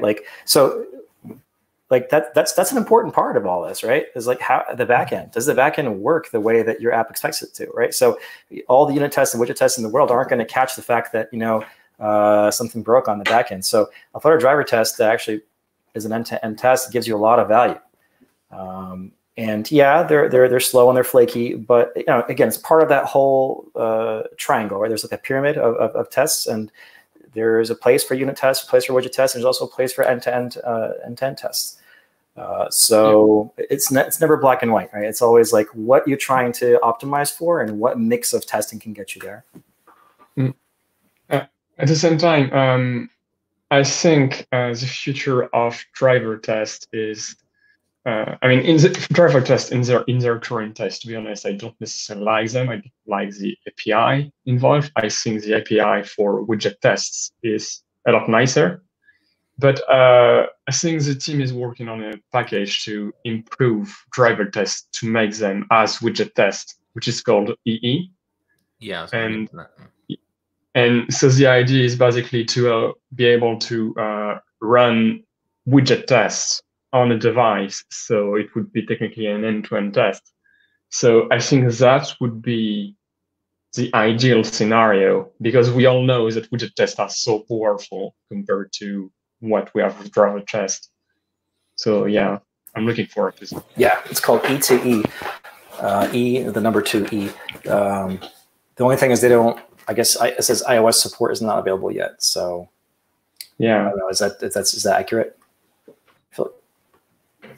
Yeah, I believe that's correct. Also, I think there needs to be support for I've been talking with Norbert about this, like how there needs to be a testing recording aspect to Flutter tests as well. iOS and I believe Android has this too, where you can click record, tap around your application, and it actually generates the code for you to do all the selectors. Oh, like the espresso tests. Yes. Where it will actually, you can basically set up, go here, do this, and it would save that as a repeatable set of actions to take, and then you get your expected test response from that. So if it breaks after that, that it's failed its input. Yeah, I think it's important because we need to be able to make testing 10 times easier. It's already pretty easy, but yeah. That's your next weekend project right there. I was going to say, yeah, that's a reasonable thing to build. Yeah. It's convenient I brought it up, so yeah. if we have E2E working on all platforms, then we could technically use golden files combined with the driver test together to do the same thing. What we got here? Oh, look, what are your thoughts on Flutter as a PWA? Pretty great. You get some cross-origin requests if you are not careful. So if you're trying to do webby things, yeah. What was I doing the other day? I was trying to, I was loading an image and I had to get the image dimensions, right? So Flutter Web itself, when you load an image, even though it's loading with this image provider, it's actually using an image tag under the hood and downloading the image through that, right? Using JavaScript, using the asynchronous loading behavior. So you don't, even though it's essentially cached by the browser, so when you load it up next time it's there, you're kind of getting all that behavior that you would normally get from the back end of Flutter. You don't actually get the expected behavior when you request for that normally. So if I make the request for an image, then I'm going to get cause header problems, right? Because I'm making it, not the browser's making it, right?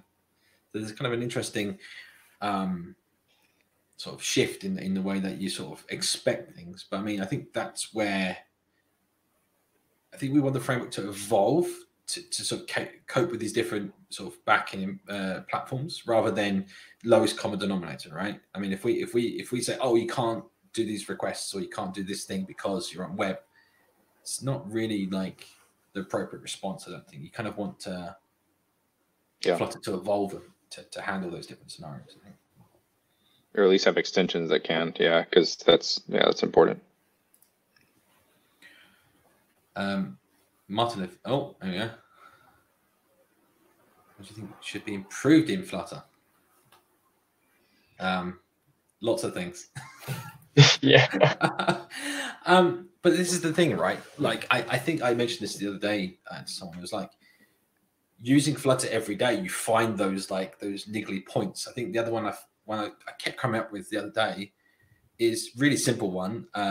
Border radius has a circular named constructor. I think it's a named factory, and it's not constant.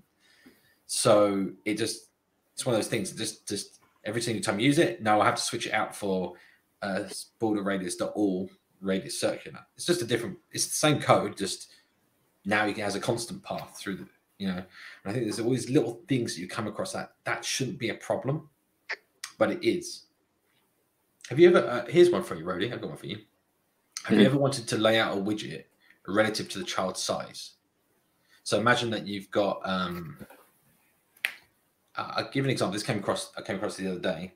I had a panel that I want to size itself intrinsically, right? And it has to pop up on the screen, right?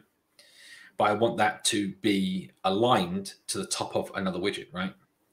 But I want it to naturally align itself based using the layout system. What I don't want to do is start having to do things like, calculate an offset, set that offset, and then have to track that. So when the keyboard comes up or when something happens, I have to track the position again. Or, obviously you can do the composited layout bounds, but I just feel like this notion of like having a widget align.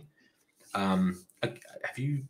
Well, I think Remi's worked on this too. Like, the concept of like, overlay 2.0, like that's a huge thing that needs to be added. Yeah. Same for Navigator 2.0. Those two things I think are just easy wins right now that would really help. Yeah.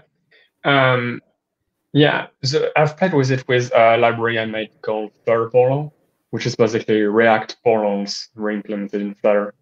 And one of the things I did inside that library is to kind of expand on some of the widgets built in Flutter, mainly composite target follower, I think, to make it done automatically for you so that you don't have to specify the offset manually. And it may be interesting to merge these utilities directly inside Flutter. I think it would be useful. I think there's definitely some definite improvements that can be made too. I mean, one that I'm going to bring this up because it's just another one that happened to me this week. Have you guys ever tried to use custom multi-child layout? I have, but I ended up backing out. Yeah. I don't see the point of that widget, to be honest. Everyone I've asked, right, ends up saying I tried it and it didn't end up solving my problem. And the reason for it was it cannot be sized by its child, right? So you can't have, like a stack can size itself to its children, right? So if you had two positions like this, it size itself to the minimum area of those children, right? Or natural size.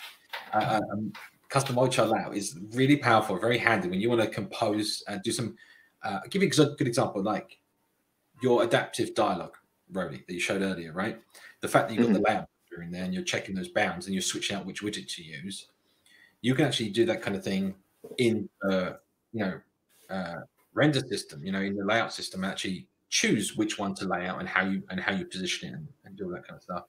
However, to do that, you've got to do so much code, for the render object side.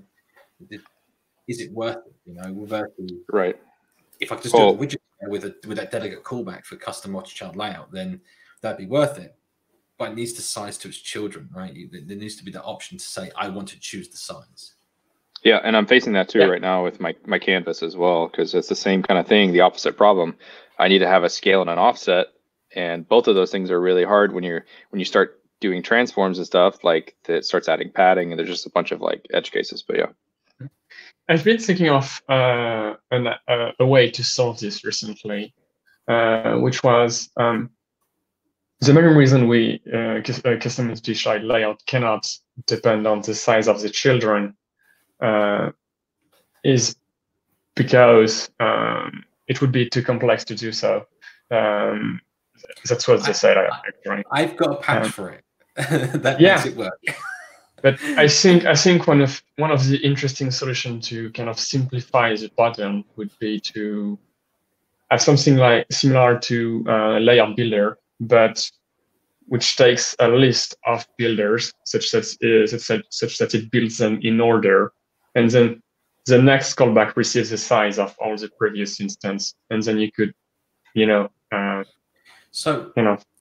build something that composes itself into. I mean, essentially that. So that the custom, the callback in the perform layout callback in the custom delegate for custom multi-child layout, you have to lay out all the widgets, right? There's code in there for checking that, right? But then it does the get size from your delegate before doing the layout. It literally is choosing to do it afterwards, and then the get size goes to your delegate, and your delegate gets to return the size. So you would have known in your delegate that you've laid out whatever widgets, wherever the positions are, and you can make that choice inside your layout logic to know what size you should be returning. I mean, truthfully, like let it be like layout. Return the size from your layout function. Make it simple. I don't know. It irks me. So I think what we're all saying is that make it easier to do complex layouts, right? I think is the takeaway of Flutter, right? Like, yeah, and Flutter's layout engine is very simple and very performant, but it does kind of introduce some challenges, right?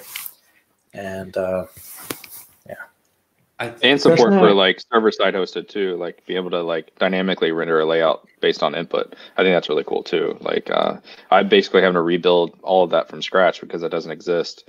Being able to like load in a JSON file or a file and have it just render a set of Flutter widgets like that. I think it's probably easy to actually do that at this time in terms of like, but it's the amount of boilerplate you would have to do to make it link the tags in your JSON to the widgets, right?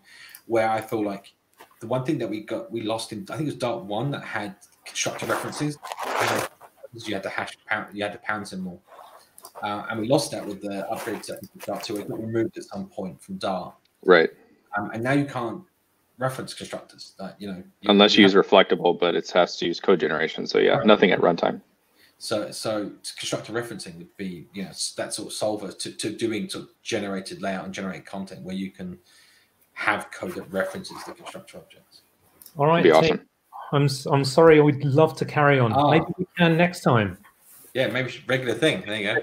As well, it's getting late over here now, and a lot of places in Europe I'm getting messages that it's getting quite late, and the numbers are dropping quite substantially now. So let's start closing off. I'd like to say thank you to all the speakers who actually attended virtually, shall we say. It was really, really good. Really enjoyed this. And definitely we should try and organize more international meetups like this. Maybe New York can team up with Flutter London next time. What do you say, Martin? Love it. Yeah, do that. So I'd like to say thank you very much. And thank you for everybody who attended virtually online as well. Appreciate your questions. And we'll see you soon. Next time. Yeah. All right. Thank you very much. Don't forget to like, comment, and subscribe. I get to say it. See you later. All right. See you later. Bye. Bye.